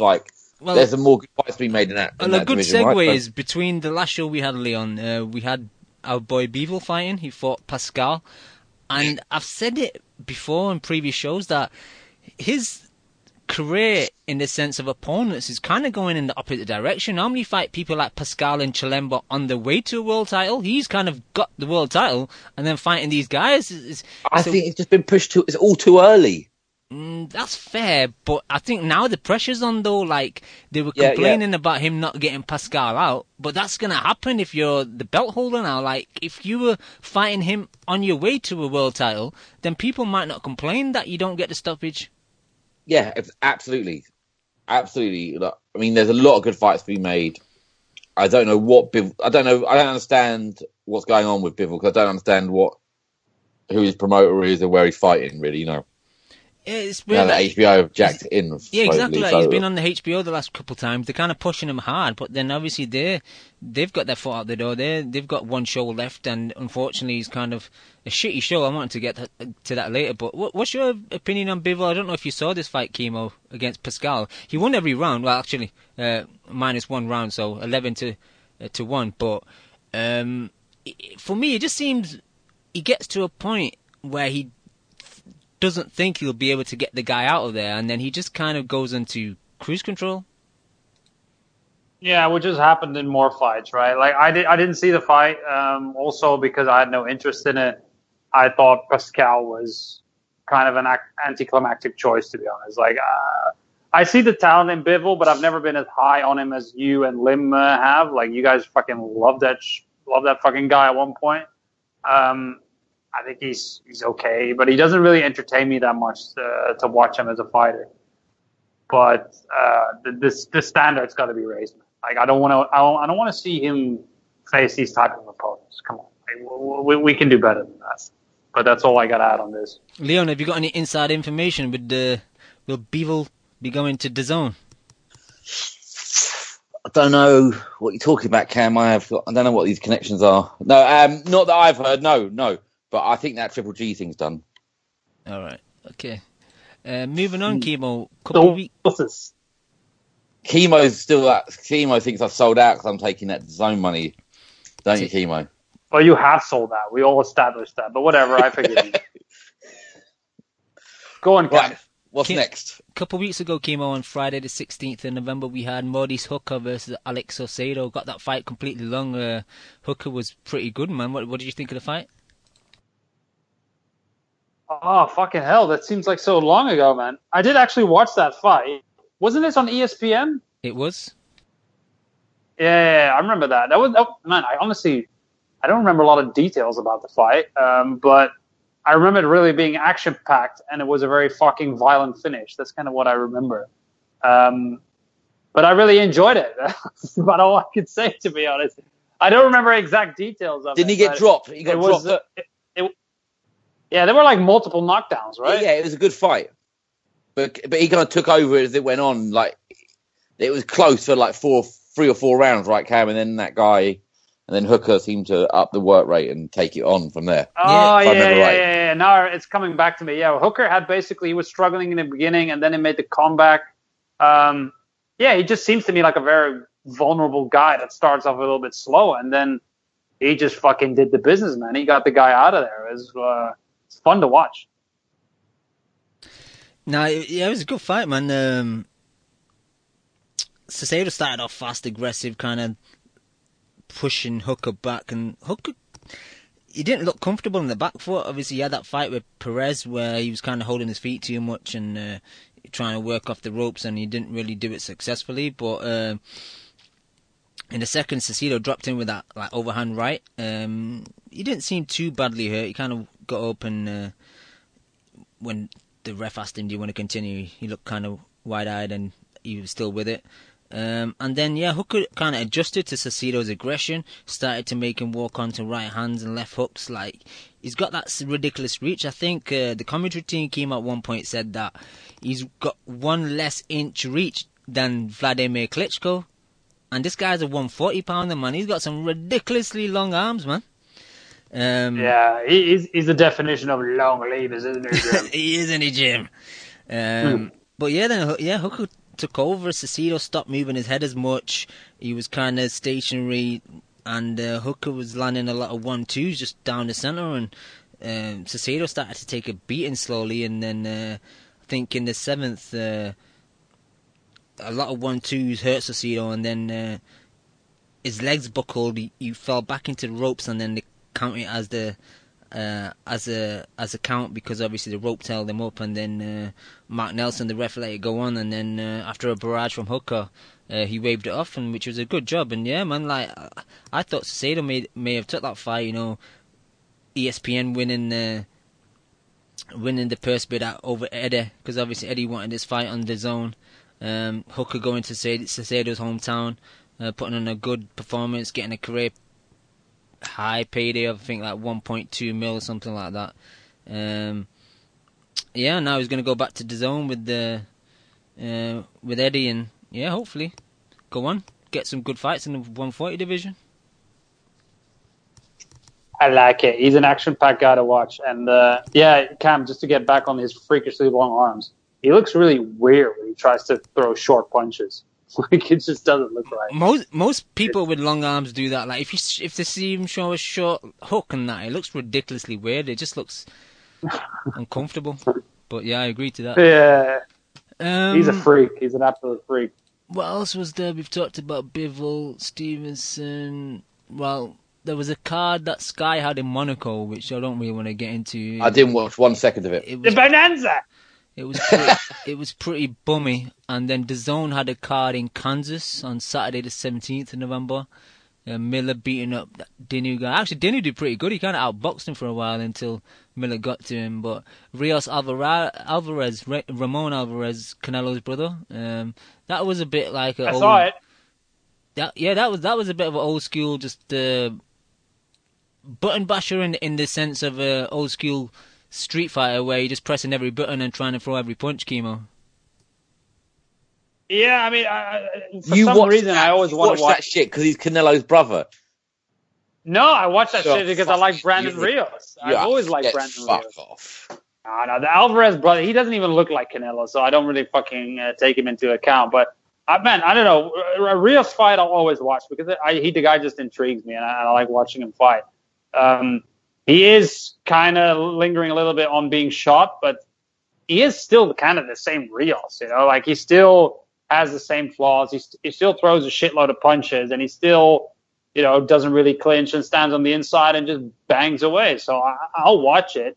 It was a little bit too sloppy, though, Cam. Like, Rios used to punch a lot crisper than that. There were a lot of times where I'm just, like, getting a bit cringy with both guys, where I'm just like, come on, guys, just throw a little bit more zip on there. But it looks a little bit wary and ragged, and it wasn't always, visually pleasing, but it was entertaining, and I enjoyed it. And, man, Rios got the W, so I'm kind of happy for him, to be honest. Yeah, like, I agree with sloppy, but I enjoyed it, man. Like, sometimes you can't, you can have as many great technical fighters as you want, but you can't just beat, like, two guys bashing away each other, man. It's just kind of fun, and, Rios still looks shot. Even though he beat Alvarez, like, any step-up fight for Rios, especially at that weight as well. I think this is a catch weight at, like, 151, 152, like, the guy's just done, man. Like, I don't understand how his family and his team are, like, letting him continue fighting. Well, I think he's one of those guys that boxing is all he has, you know, and he's probably just an absolute mess of a person when he's not in the gym and getting ready for a fight. Like, he probably gets fat as fuck and just in a bad mood. I think he likes a drink. No, he loves a lot of things. He loves drinking and food and things like that. And I think he's just a bit of a loose cannon in terms of his personality. He sounds like he'd be a good laugh to hang out with. Yeah, I mean, he's a fun guy, but I think if he's not keeping himself busy, you know, like in terms of his shape, like, he just becomes a nightmare. I have a feeling, and I've heard before where he said that publicly, you know, like, you know, my wife is kind of like my shrink a little bit, and when I'm not boxing, like, I just become a fucking nightmare for my family. So I don't think he does it for the money, man. I just think he doesn't. He just does it because he doesn't know any different. And we all know Brandon Rios. He's not the most well-spoken, intelligent, you know, like, guy with a diverse personality. He's going to keep fighting for a while, I think, and it's going to be to the detriment of his health, obviously. But what can I say, man? He's just one of those stereotypical brawlers that's going to keep going for a long, long fucking time, kind of like a Margarito. You know? I understand your point about, you know, that's all he knows, but I think maybe he needs to channel some energy into, like, doing something else, because seriously, Kimo, all jokes aside, like, if he continues like this, like, he's going to be a cabbage in a couple of years, man. Yeah, but what else can he do, Cam? He's not the type of guy that will go and train people. He's just not like that, man. Like, he doesn't have that. I just don't see that in him. He doesn't have that way of articulating himself. I don't think that motivates him. He's one of those rare guys that just loves getting punched in the face. Like, it's just what it is, right? He enjoys it. So, I don't know. I think he will end up like a fucking cabbage, but that's his life choice, you know. Can't really do anything about it. All right. Me and Leon and Neota kind of covered the last 6 months on that last show, so we've kind of just covered what we did between the last show, fights-wise. So, any fights and stuff you want to talk about? Any news that you guys seen? Kimo, I know you've not been on since the beautiful icing of Tony Bellew, so do you want to touch upon that? Did you guys do a show on that or not? I forgot. Yeah, we did it just after the fight. Ah, okay, yeah, okay. Yeah, man, it was surprising how aggressive Usyk was, and I really enjoyed seeing that new side of him. Like, he kind of continued the trend that was happening beforehand. Like, I thought he was very impressive against the Gassiev, you know, like, just not moving as much anymore, establishing the jab, an aggressive jab, and just kind of pushing the pace and becoming a bit of an aggressive volume puncher almost. And he continued that trend, and I wouldn't say, like, people were overrating Bellew's fucking success. I thought Leon was quite accurate, even though he went a bit over the top. Like, he was quite accurate with the statement that people were overrating this. Like, yeah, he was competitive and he did okay, but he wasn't, like, clearly winning rounds or whatever. Nah, come on. He was in the fight, but he just gassed out really, really bad. And as soon as Usyk picked up on that, I mean, he smelled blood, and that's something that we don't really see from Usyk. So I really, really like that, man. And the knockout was beautiful. It was clean, and the way Bellew just fell backwards was almost comedy. So I respect Bellew for taking the fight. You know, I'm like you guys. Like, I really don't like the guy, but I respect the fact that he went for it, despite all the hate travesty that went on before. He dared to be great, and he got beaten up. So, you know, whatever. If that's the way he wants to go out, and he will stay retired, I'm still a bit skeptical whether he actually will stay retired. But judging from the way he's talking and when he talks about his family and things like that, I think he might actually. I have a feeling that he will. And no. Ward Bellew 2020. No, if he takes a fight, mate, it's going to be against somebody with a big mouth who's not that big of a threat to his health. Like Fury. Say what you want about Ward, like Ward will beat him up though. Like I don't see him taking that kind of a fight. It would be an Hay-like cash grab. I think that's the only circumstance that he would come back. He's had his moment where he tried to do the right thing and dare to be great, and it backfired immensely. So I don't think he will do that again. And people, by the way, people fucking act like Bellew has always been that guy. But I'm sorry, just because you say that doesn't mean that you're the dude that's always been through the gauntlet. You know what I mean? Like, yeah, okay, you've faced a couple of champions and all that, but you're not special in that sense. Like, oh, he'll fight anybody, blah blah blah. Yeah, but you got fucking paid for it. You know what I mean? Like, come on, relax a little bit. Anyway, it was a good fight. It was exciting, and I didn't expect a knockout, and we got it. So, fucking nice. That's all I got to say about that. Exactly. A bit of news, Kimo. Amir Khan possibly fighting Terence Bud Crawford in March. What do you think, Kimo? Oh, he's going to come back stronger, Cam. Oh, my God. What is going on, man? We need to talk about this shit. Like, Khan is so obsessed with Brook. I think he just doesn't want to give him a payday. I think he'll take whatever chance. Every time Brook takes a shit fight, Khan will take an impossible fight just to spite him. You know what I mean? Yeah, absolutely. Yeah, but you fight a stripper, I'll fight a fucking pound for pound guy and get slept. But at least I'll look good for a few months, And you know what's going to happen? He's going to go to the media. Next press conference, they're going to ask him, well, what about Kell Brook? Brook's fighting a stripper, like blah, blah, blah. And it's going to be like, he's just going to try to talk shit. And he just refuses to give him a fucking payday. And it's just, Kimo, man, like, why would he want to fight Brook, like the undefeated monster that Kell Brook is? Hang on, why do you say he's undefeated? I've not even lost. I've lost with 2 broken eye sockets, so really, I've really lost. Has he really lost, Kimo? I haven't heard that before. 2 broken eye sockets, bro. Like, that's not really a loss, is it? I have lost really badly. You lost so badly that your face got broken. Like, that is a loss, a really bad loss. That's like not getting robbed on the cards, is it? Having your face broken twice. Like, fucking hell, he is deluded.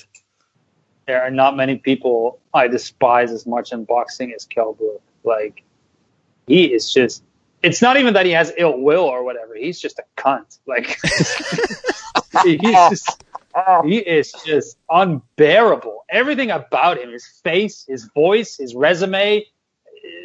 I just cannot stand the guy. And yeah, I still want to see Khan Brook though. Don't get me wrong. I'd still watch, like, obviously, but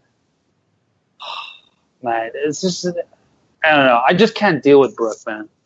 Like, Khan I will always have a bit more of my respect because he fought the right fights and the difficult fights when people said he wouldn't, When people all said he had a glass chin, he fought Maidana, Like, I don't know. I will always have a little bit of respect for him. His resume is strong. Look at you cannot compare the resumes. They're uncomparable.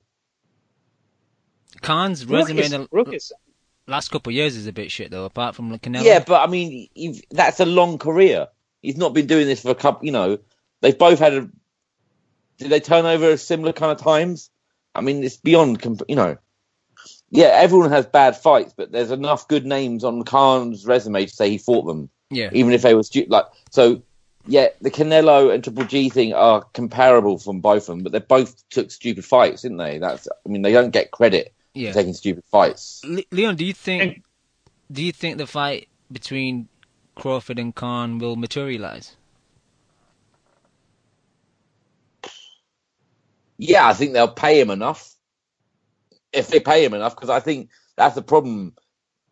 Crawford's going to have to pay people to get them to come over, aren't they? And I guess he's kind of a free agent, isn't he, Khan? Could you see Eddie paying enough for Crawford to come over to DAZN? Because I think DAZN need Crawford on their platform more than ESPN need Khan. I think there's enough money. There's enough money there to whether or not Eddie's willing to pay it, because he's a cheap cunt, isn't he? That's true. There's enough money to sink a battleship at DAZN. Like, that's not a problem. What do you think, Kimo? Like, does DAZN need Crawford or does ESPN need Khan? I think the problem with Crawford that he's having is he's not in really money generating fights, and Khan is still a draw, and that's probably why they're going for it. I think it's a little desperate on Crawford's end, to be honest. It feels a little desperate. Like They are desperate. They are desperate because they're the truth of the matter. Crawford's always in entertaining fights. Like the last one, for example, against Benavidez was fun, but it's not a guy with a name, right? And they just need somebody that can boost his profile a little bit. And then it's like, who can we get? Oh, let's get fucking Amir Khan. Like, it's just, I don't know, man. It's I'm not impressed by it. Obviously, I'll watch. Yeah, just for the lulz. You know, just for the lulz. But can I just shit on Kell Brook a little more? Can I just do that? Go ahead. Because I just opened up his fucking resume once again, right? And we talk about, like, at least Khan has been in the ring with guys like Maidana, who actually gave pound for pound great fits, right? But you look at what he's done. Like, he loves fucking D-level fighters, man. Like, after the Sean Porter fucking, clinch fest, Jojo Dan, Frankie Gavin, Kevin Bizier. Those were his 3 defenses. Okay? He was supposed to fight Diego Chavez and pulled out 2 days before with an injury. Mm-hmm. Yeah, so those are some of the worst defenses that I've ever fucking heard of in my life. And anybody that says Frankie Gavin is a legit defense, honestly, please go fuck yourself, yeah? Kind regards. And then he gets basically stunned on by fucking Khan, who fights Canelo, and then he's like, you know what? I'm going to do the same. I'm going to fight Gennady Golovkin and get paid a shitload of money. Gets fucking smashed, quits, right? And then he finally has to do a decent defense. He gets cornered because he has to fight Errol Spence, who makes him quit in his own fucking hometown and beats the living shit out of him. Then he fights Sergey Rabchenko, who is trash. And now he's fighting Michael Zarafa, who is a stripper. So if you add all of that up, Sean Porter is still his best win, which is a terrible win. And it's an absolute garbage fucking resume. For somebody that we talk about, and not really we, but people like Hearn and some of his fans. As a top guy. Yeah, as a top guy, he must have the fucking worst resume out of everybody in boxing. I think Deontay Wilder has a resume that's light years ahead of him. Honestly, I'm not even trolling. Like, what has he fucking accomplished? And also the number of he ran from Devin Alexander. I mean, I think there was one where Alexander was injured, but like that fight never materialized. It should have materialized, and it didn't. Why? Shams 1000 in the chat wrote, Diego Chavez, Brandon Rios, Jesse Vargas, Devin Alexander was supposed to happen, all fell through. So. Yeah, but he got stabbed in the leg, right? That's like all the reason for all of his hardship. Man, Kell Brook. Where's any update on that? Any news? Any kind of police update on who stabbed Kell Brook?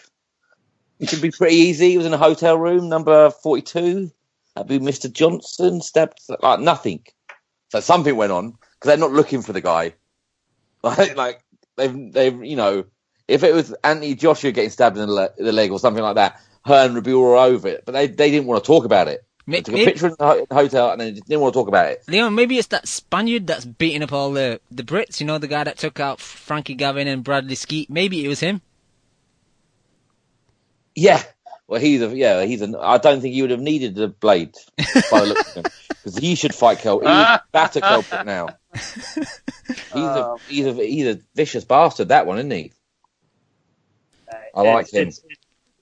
And the thing is, like, there's still people out there that actually have the guts to fucking give this guy credit for his performance against Golovkin, for example. Like, hey, Kell Brook, if there's any justice in this world, he gets iced by somebody real quick, very soon. Oh, and sorry, one more thing. Let's not talk about the super welterweight debacle, right? That was his career at 154. 154 notice.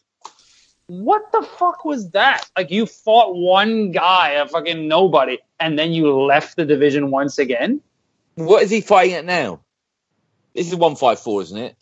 or is it just no weight? Is it a catchweight, Cam, or is it 154? No weight. Last I heard, it was a catch weight just to kind of bring him down a bit in case the potential Khan fight happens, because it seemed like Khan was, like a 152. Campaigning to get the fight at welterweight, so I think he wanted to just test his weight and bring him back down a bit. Man, does he have like nude photos of Eddie Hearn or something? Because Hearn, I don't know why he likes him. Like, I can understand why Hearn has a bond with Bellew because they go back so much, but like, why is Hearn even tweeting out like, "Oh, I've never seen Kell Brook this focused"? He's fighting Michael fucking Zarafa. Like, who are you kidding me? Like, I just don't understand. Oh, just a second. Didn't he also duck recently that guy called Cook? Some Aussie guy. Brandon Cook. Yeah, right, Cam? Yeah. Yeah, ducked him as well. Well, not ducked him, but fucked him. I'm not saying he ducked him, but he fucked it around again. Another fight that didn't materialise. Yeah. He's been stabbed twice. Disgraceful. Has he been stabbed twice? Mate, I know many people have been stabbed twice. Mate, whenever I have a day where I'm feeling a little bit down, I just put on Spence Brook and I instantly feel better. Like, it's just such a glorious fucking beatdown. He was up on the cards. Yeah. Until he got his face fucking smashed in and he was on the canvas again. Like, oh, I can't see. Fuck off. Okay, I'm good. I got that's that card covered, isn't it, Cam? We don't need to talk about that card again. No, that's it. That's enough. Yeah. How bad is that card, by the way? So now is Kimo going to shit on Lomachenko fighting Pedraza? Hell no, man. I won't let Kimo allow to do that. No, good. Honestly, Cam, it's busy fights against world champions. Get to fuck. Okay, I can't really hate on it too much, but I really don't like the fight because I don't like Pedraza. That's the problem. I know Pedraza is a guy that Vasyl will annihilate. So, and I never liked him. I don't like the sniper. Like, I don't think he's good. I just don't think he is. Like, and for somebody who got smashed by the fucking the tank,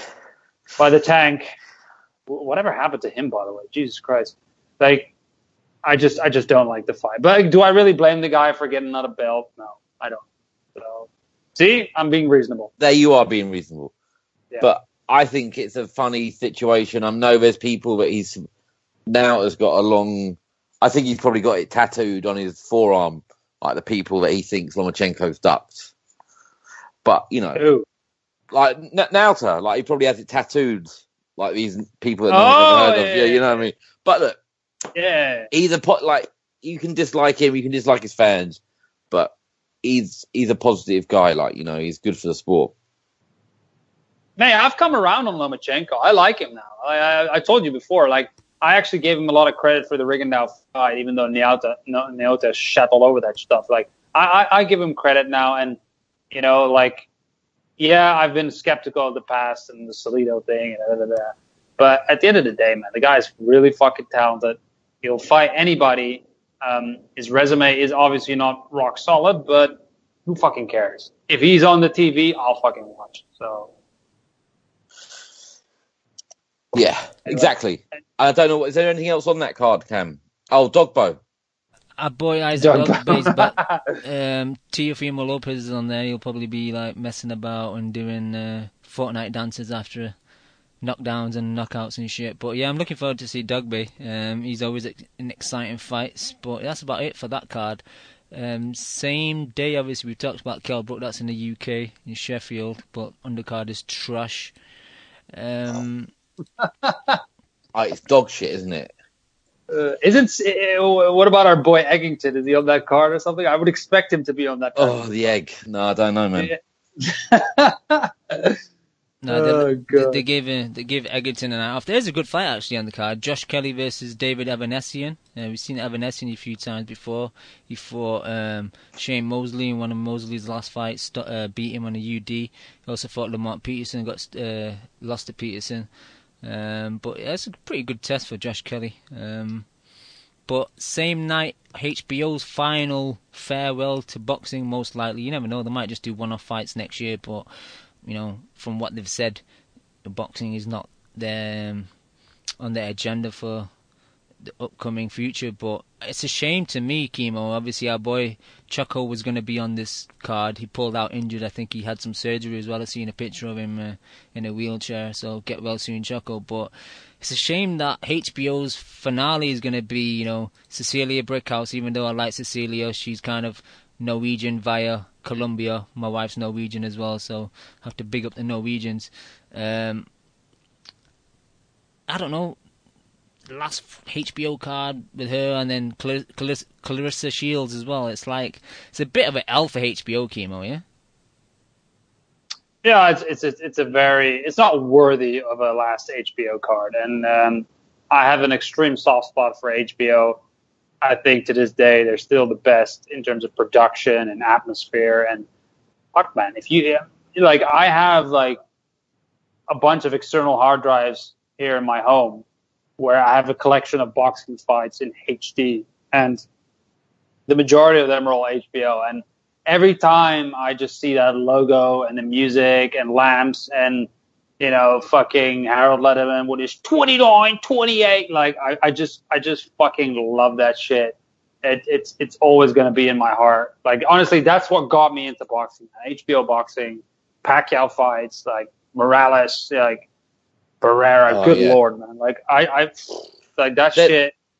They were the elite of elite. In my balls, man, honestly. They were the top of the game, and they just fucked it a bit.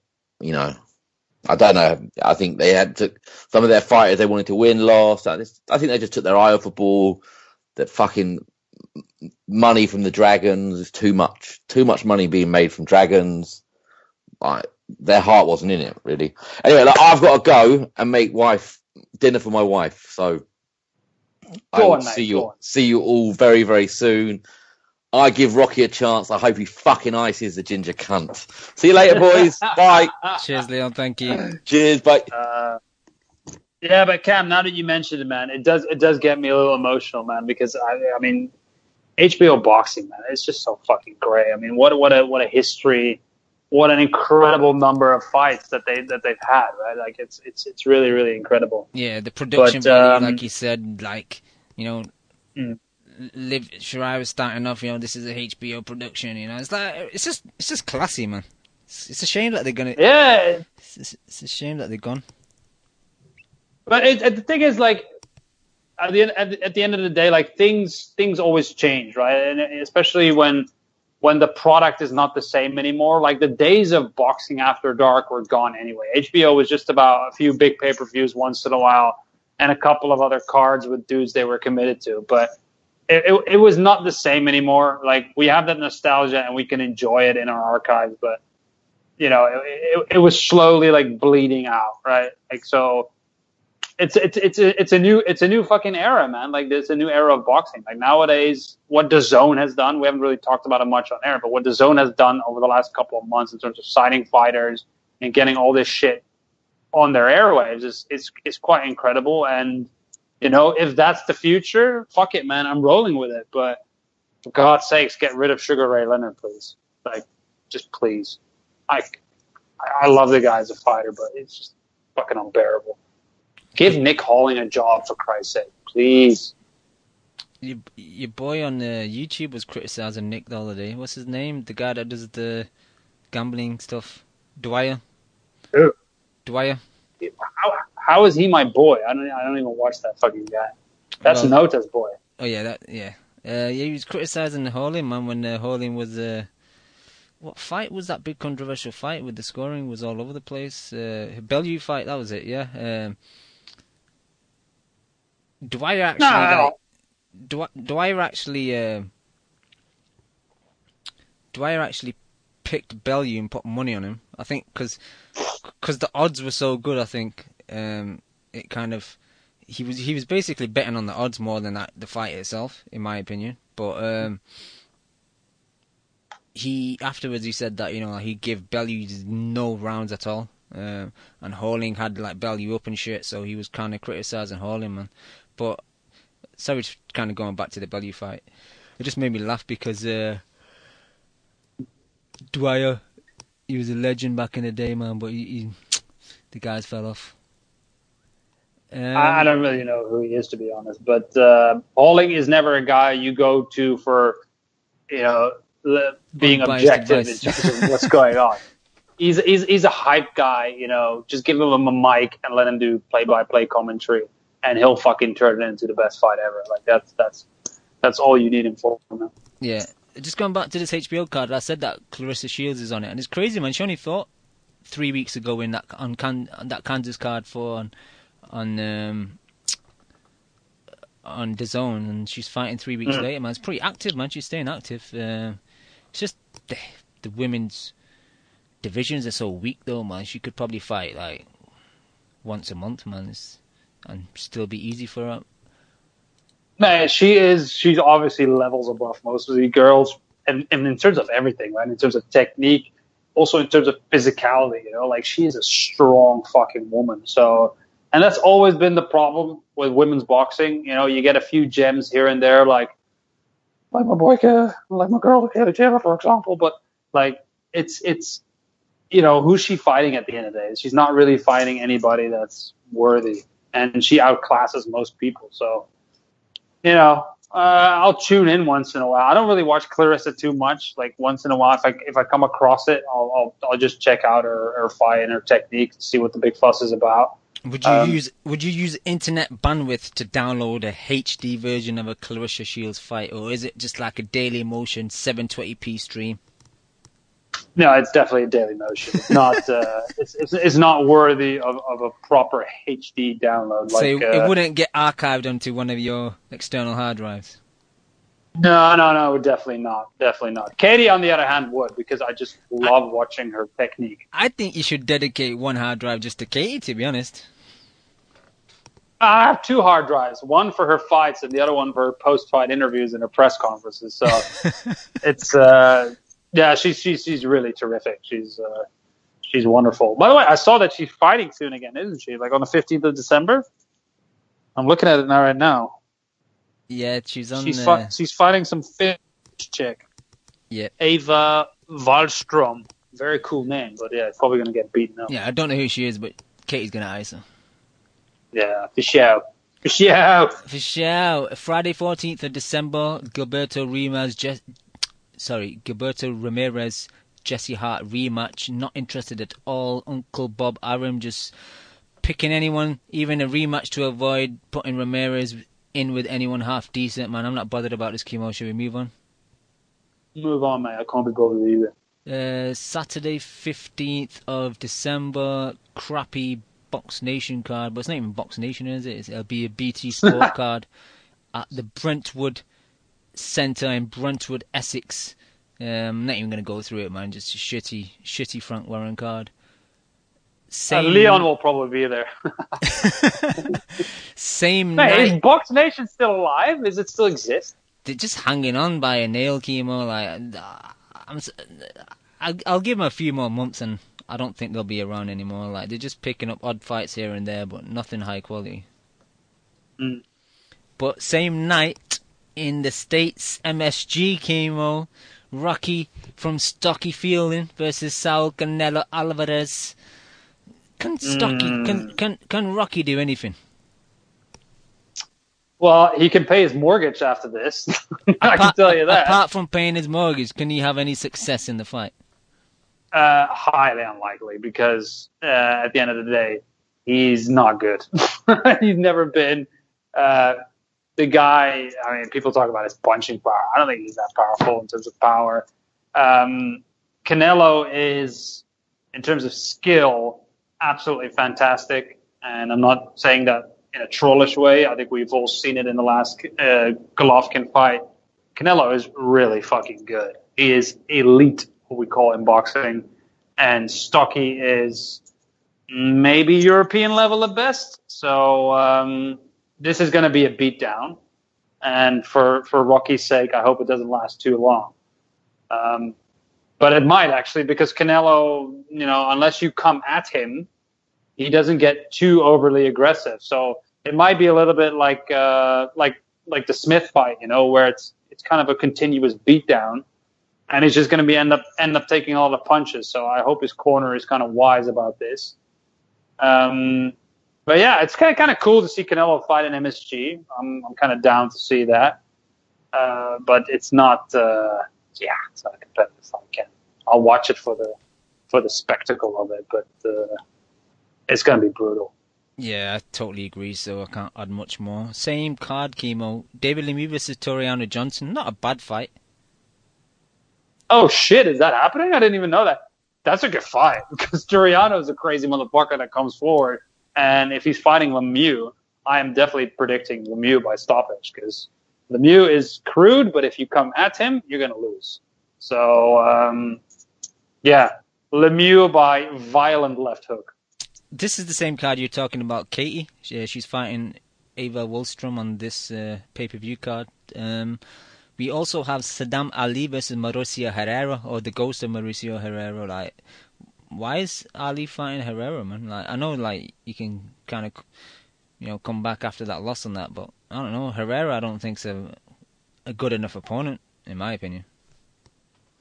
Wow, Mauricio Herrera. I haven't heard that name in a long time. What's his last fight? Do you know by any chance? Like, I haven't seen this guy on the airways for ages, man. He fought Soto Caras last year in August, got a majority decision win.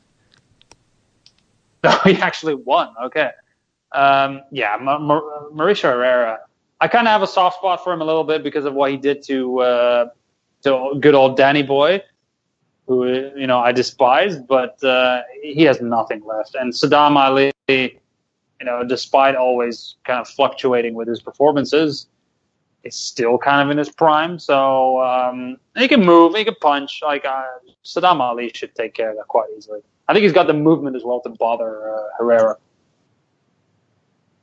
Maybe, I don't know, if you kind of get stuck up on the ropes, like Herrera can maybe outwork him, but he should be like if Ali struggles with Herrera at this point, he just needs to quit, man. Because what else is he going to go on to do if you can't beat Mauricio Herrera? Yeah, another little victory that he had, winning the title. That was an absolute fluke, right? And then afterwards, he got iced by the Mexican kid. So Munguia. He had a little moment of glory, but Saddam Ali was never going to be a high performer in boxing. So he should be thankful actually for the career that he's had. Yeah, definitely. Saturday, 22nd December, we got a few cards, but we'll start off with the one in Manchester, Josh Warrington versus Carl Frampton. Kimo, how do you see that playing out? Ooh, good fight. You know what, man? I see one guy, improving all the time, and I see another guy that's kind of getting up there in age, hasn't really looked the same for quite a few fights.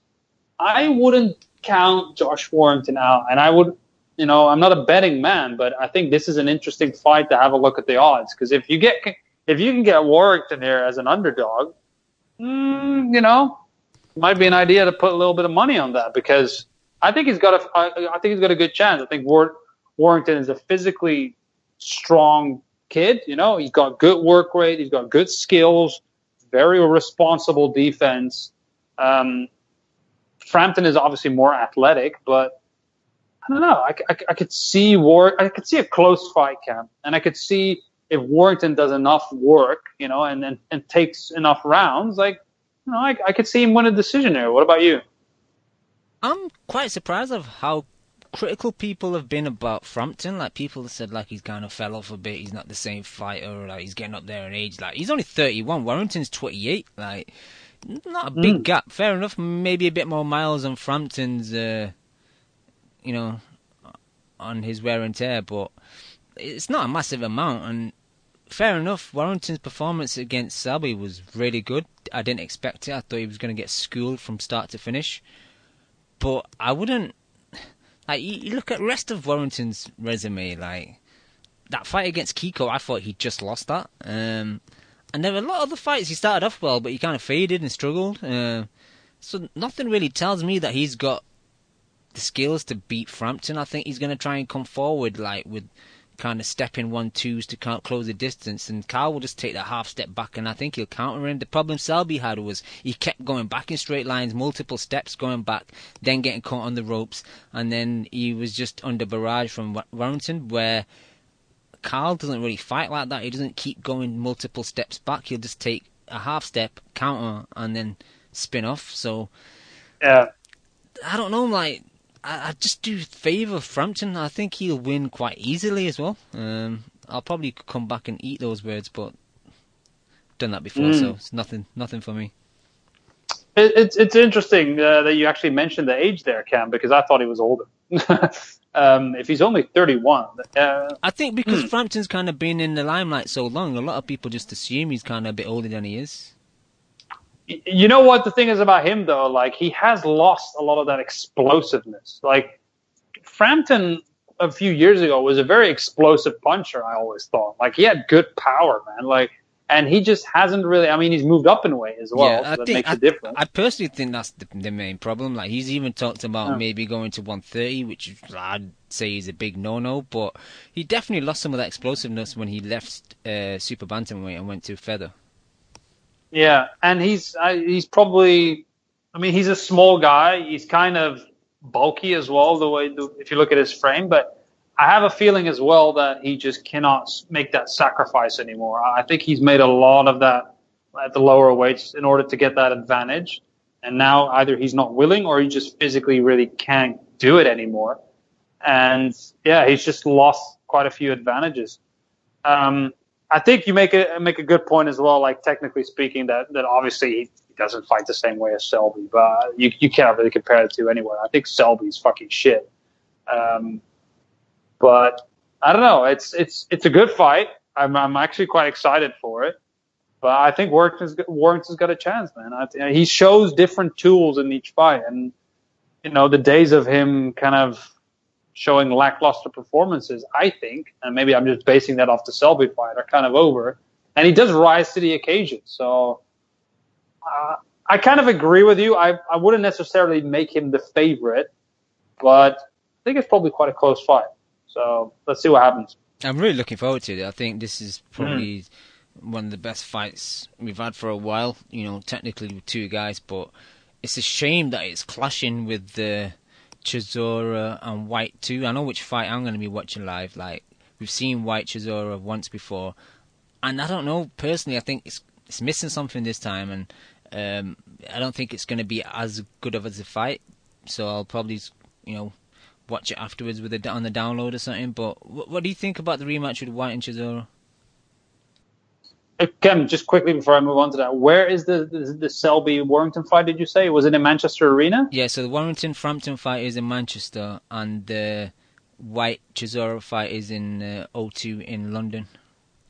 You're going to get a good crowd probably there, because you're going to get the Leeds boys coming down, and then obviously the Northern Irish will just take that little flight over, right? So it's probably going to be a nice mixed hostile crowd over there. You should probably go, man, if you can get some last-minute tickets with your inside sources. But yeah, White Chisora doesn't. I mean, we were not really pumped for the first fight anyway. We thought White was going to dominate, and then all of a sudden, Chisora pulls out this crazy performance that we thought he didn't have in him anymore because he was basically shot.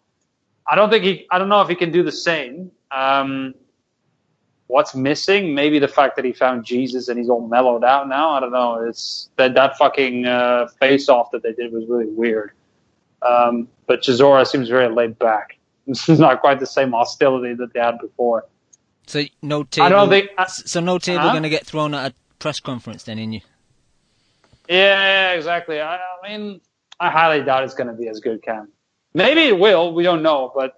Usually what happens in boxing is that, the rematch is never as good as the first one. So, and the first one was entertaining. I enjoyed it for what it was. It was a fucking throwdown. So, I think they're both good fights, actually, man. Fuck it about the fact that they're on the same night. It'll just multiple stream it. Yeah, Kimo, I know business is business, yeah, but it was a bit of a cunt move from Hearn putting his show on as well, because Warren's show had been announced for a good while, like,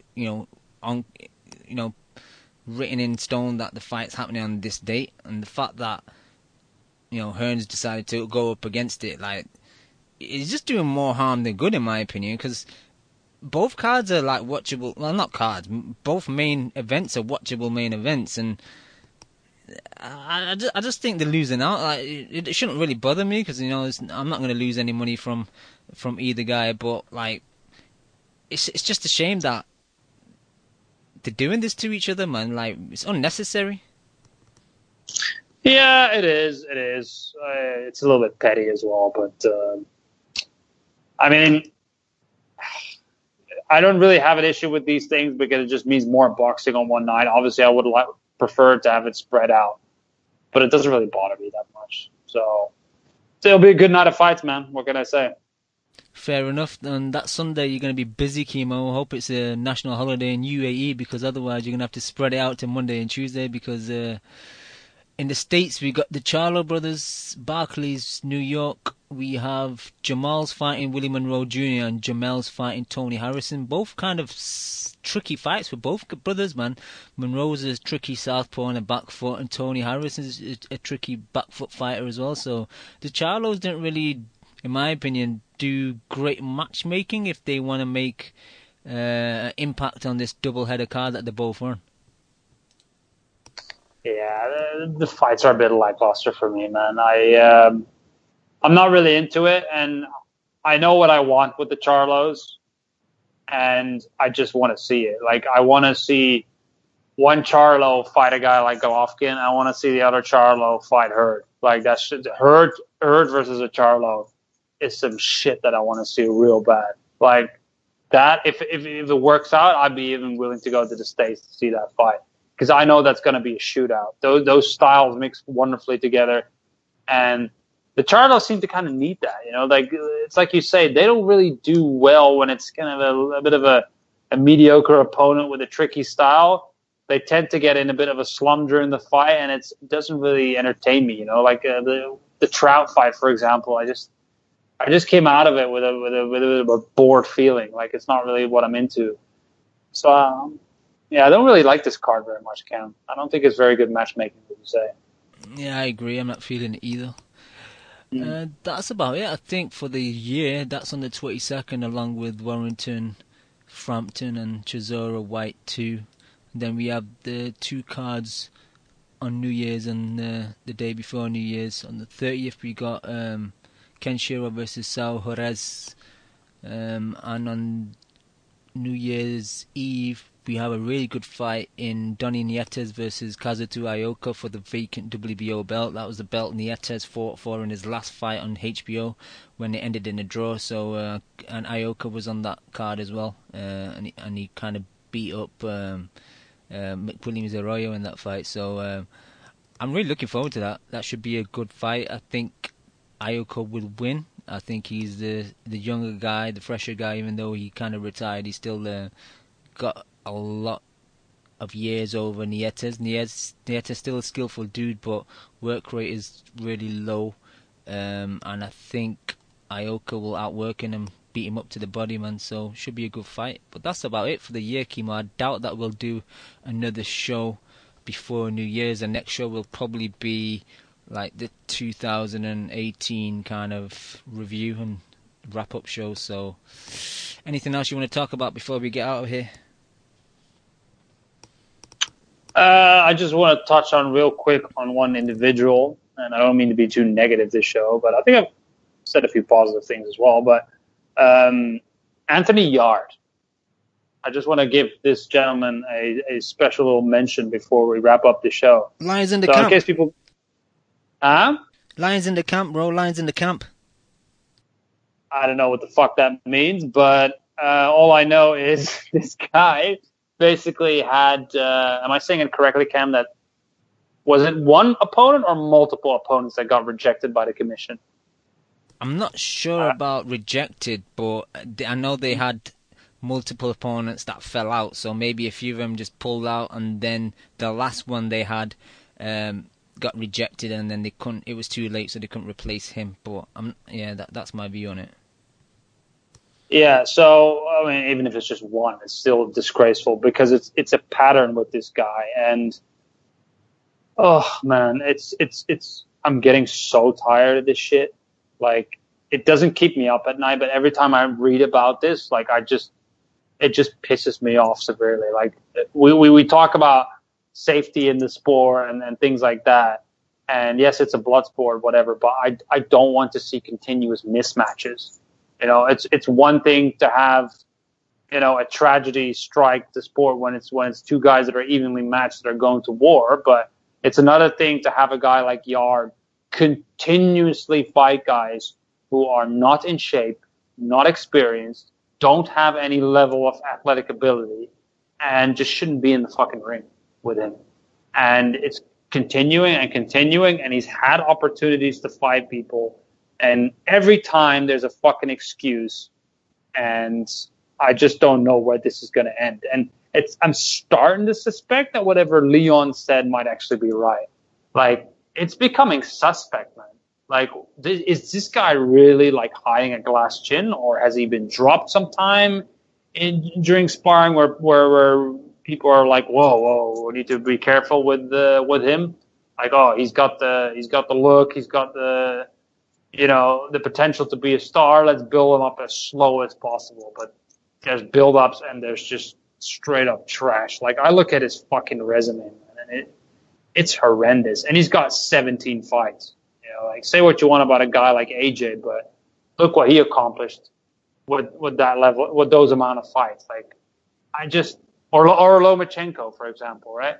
There's no excuse for this, and it's just disgraceful, man. Like, Get your shit together and start fighting somebody. I'm sick and tired of watching these guys that have so-called talent fight absolutely nobody's. Like, are any of these guys even ranked on a domestic level? They're not, man. The thing is that narrative about him not having amateur experience now it's just getting old. Like, okay, he's not got amateur experience, but at one point you're gonna have to test him. If he is not ready for it, then he should have got more experience than the amateurs. Like, you can't have it both ways. And I totally agree. Like, the thing about Warren, Kimo, is as much as people give him criticism, he puts his fighters in with other fighters in good fights. Like, you look at Liam Williams versus Liam Smith. Like, Hearn would never have made that fight unless one guy was a belt holder, or like he'd make them avoid each other until the fight would be a pay-per-view fight and shit. Frank made it happen. Warrington versus Selby. If Hearn had both guys, Hearn had both guys at one point. He didn't make the fight happen. Soon as Fisheye gets him, the fight happens. Frampton versus Warrington is happening this month. Hearn won't make that happen, and if he did, he'd put it on next year in a stadium to make more revenue from it. Fisheye's not bothered. He made the fight happen. The fact that he keeps on putting mediocre opponents against Yard, he knows, and Tundi, Yard's trainer, knows that Yard's got no chin at all. So I think they're just elongating his career by putting him in bums, hopefully maybe getting a vacant. The problem is, light heavyweight division is stacked. There is no one maybe in the top 15. Maybe in the top 15, maybe like 15 to 10, okay. But like, any of the top guys beat Yard handedly. Well, the thing is, we don't know, but we also want to find out. Like, and the thing is with some guys, like, I can't think of any examples right now because I'm still raging when I think of Anthony Yard, but at least on the British level, you will see, I can think of Eubank, for example. Eubank is very flawed. We understand that he might not be really world level, but we've seen him come up on the domestic circuit, facing at least guys that we know are legitimate and known on the domestic British circuit. If I look at Anthony Yard's resume, and I just opened up like the last 6 of them, right? One guy is from Argentina, the other guy is from Poland, the other guy is from Hungary, the other guy is from Hungary as well. They pick these guys that have that, by the looks of it, you would think like, well, this guy's got a 26-9 record. Yeah, he's got a lot of losses, but he must have experience. We don't know anything about these fucking dudes. Like, I would rather see Anthony Yard face somebody with 10 fights who fought for the British title and lost than a guy who's like 29-6 from fucking Hungary, because we don't know anything about these fuckers. And when they come here, it's like, mate, where did you get that record from? Like, did you just fight in the backyard and have it written on BoxRec? Because you're not in shape, you have no skills whatsoever, and you're just getting fucking smashed. Like, you would get beaten up by people that I've seen here in the gym. You know, like, it's so dodgy, and it's fraud. That's what it is. These are fake fucking opponents, honestly. And I believe these records are probably bullshit as well. Bro, like, I'm loving this Anthony Yard rant. Where did all this stem from? Man, I've ranted about Anthony Yard before, and it started with the what was it, the Jose Burton fucking fiasco, right? Where they were like, no, we want to fight Frank Buglione. Frank Buglione is the fight that we want. And it's like, hang on, mate, you got the opportunity here to fight somebody really good. Well, not really good, at a decent level, and you're like declining it because you want to fight Frank Buglione. How many fights has he had since that Frank Buglione bullshit? He's probably had like 4 fights. Like, mate, you have no interest in fighting anybody with some fucking legitimacy. They have no interest, and I just cannot stand this prick. Like, and then you watch a YouTube video where there's like, oh, he's doing the pad work. Oh, it's so explosive, and he's so skilled, and he's going to be a star. Mate, let's fucking see it. Fight somebody with a pulse. Like, people say that Eubank is a fraud, but at least Eubank fought some fucking decent British champions, right? Like, what is the guy that he put in hospital again? What's his name? Nick Blackwell. Yeah, he fought, for example, Nick Blackwell. He's not a world beater or whatever, but he's a good, legitimate fighter. I look at Nick Blackwell in the ring, and I say, like, that guy can fight. He's in shape, he knows how to throw a punch, and he can handle himself at the British level. Fucking Anthony Yard, Secura, Sek, Averlant, Shebloka, Nimaspati, and Richard Biryani. That's his fucking last. Your favorite meal. Oh my lord, it is absolutely fucking disgraceful. This guy has to be right now. If we do the year-end rewards, he will get the award for biggest fraud in boxing, and I'll leave it at that. Yeah, I enjoyed that passionate rant, Kimo. Oh, it was good. It was good. Anything else? Anyway, no, that's it. I just thought it was hilarious that the commission in the States was like, no. It's not, you cannot do this. We cannot take Mr. Cab Driver over here, put him in the ring, and then have a death on our hands. Like, we can't do that. See ya. So, that's not acceptable. Cool. Yeah, that's it, man. That's it. I had a great time watching Fury Wilder. It was a very positive boost into boxing. And, yeah, man, it just feels nice to once in a while have a fight that exceeds expectations. I was like you. I was a little bit annoyed with the build-up. You know, think of it as all, how do you say it, all sizzle and no steak. But it turns out to be a damn good fight. And, you know, it's blown the division wide open now with possibilities. So I'm very excited for the future of the heavyweight division. Kimo, quick question before we go. I know Lim's not been on recently because he's tied up with the university duties, but he has repeatedly said to me that this year has been in the worst boxing year in many years. I still would say 2014 was pretty whack, but you agree, like, overall now, if we're kind of like reviewing this year, has it been a shit year? It has been. I don't think it's been a good year at all. There are not that many memorable fights. And there's a lot of guys, for example, like Terence Crawford, that are kind of stuck in no man's land, where there's just not a lot happening. It is a bit disappointing, but I also feel like it's a bit of a transitional year. Right? There's a lot happening in the background in terms of promotion and organizations and networks, and maybe that's what's needed. But you know, I'm expecting next year, for example, to be fucking big for the zone. And if they're really about what they say they're about, then, you know, if they're going to have a stacked roster like that, I'm expecting some good fights. And if not, you know, then that's a fucking shame. But yeah, I can't say. I tend to agree a little bit with Lim. It hasn't been a good year. I don't really remember 2014, so I can't really comment on that comparison. But yeah, this year has been a bit terrible.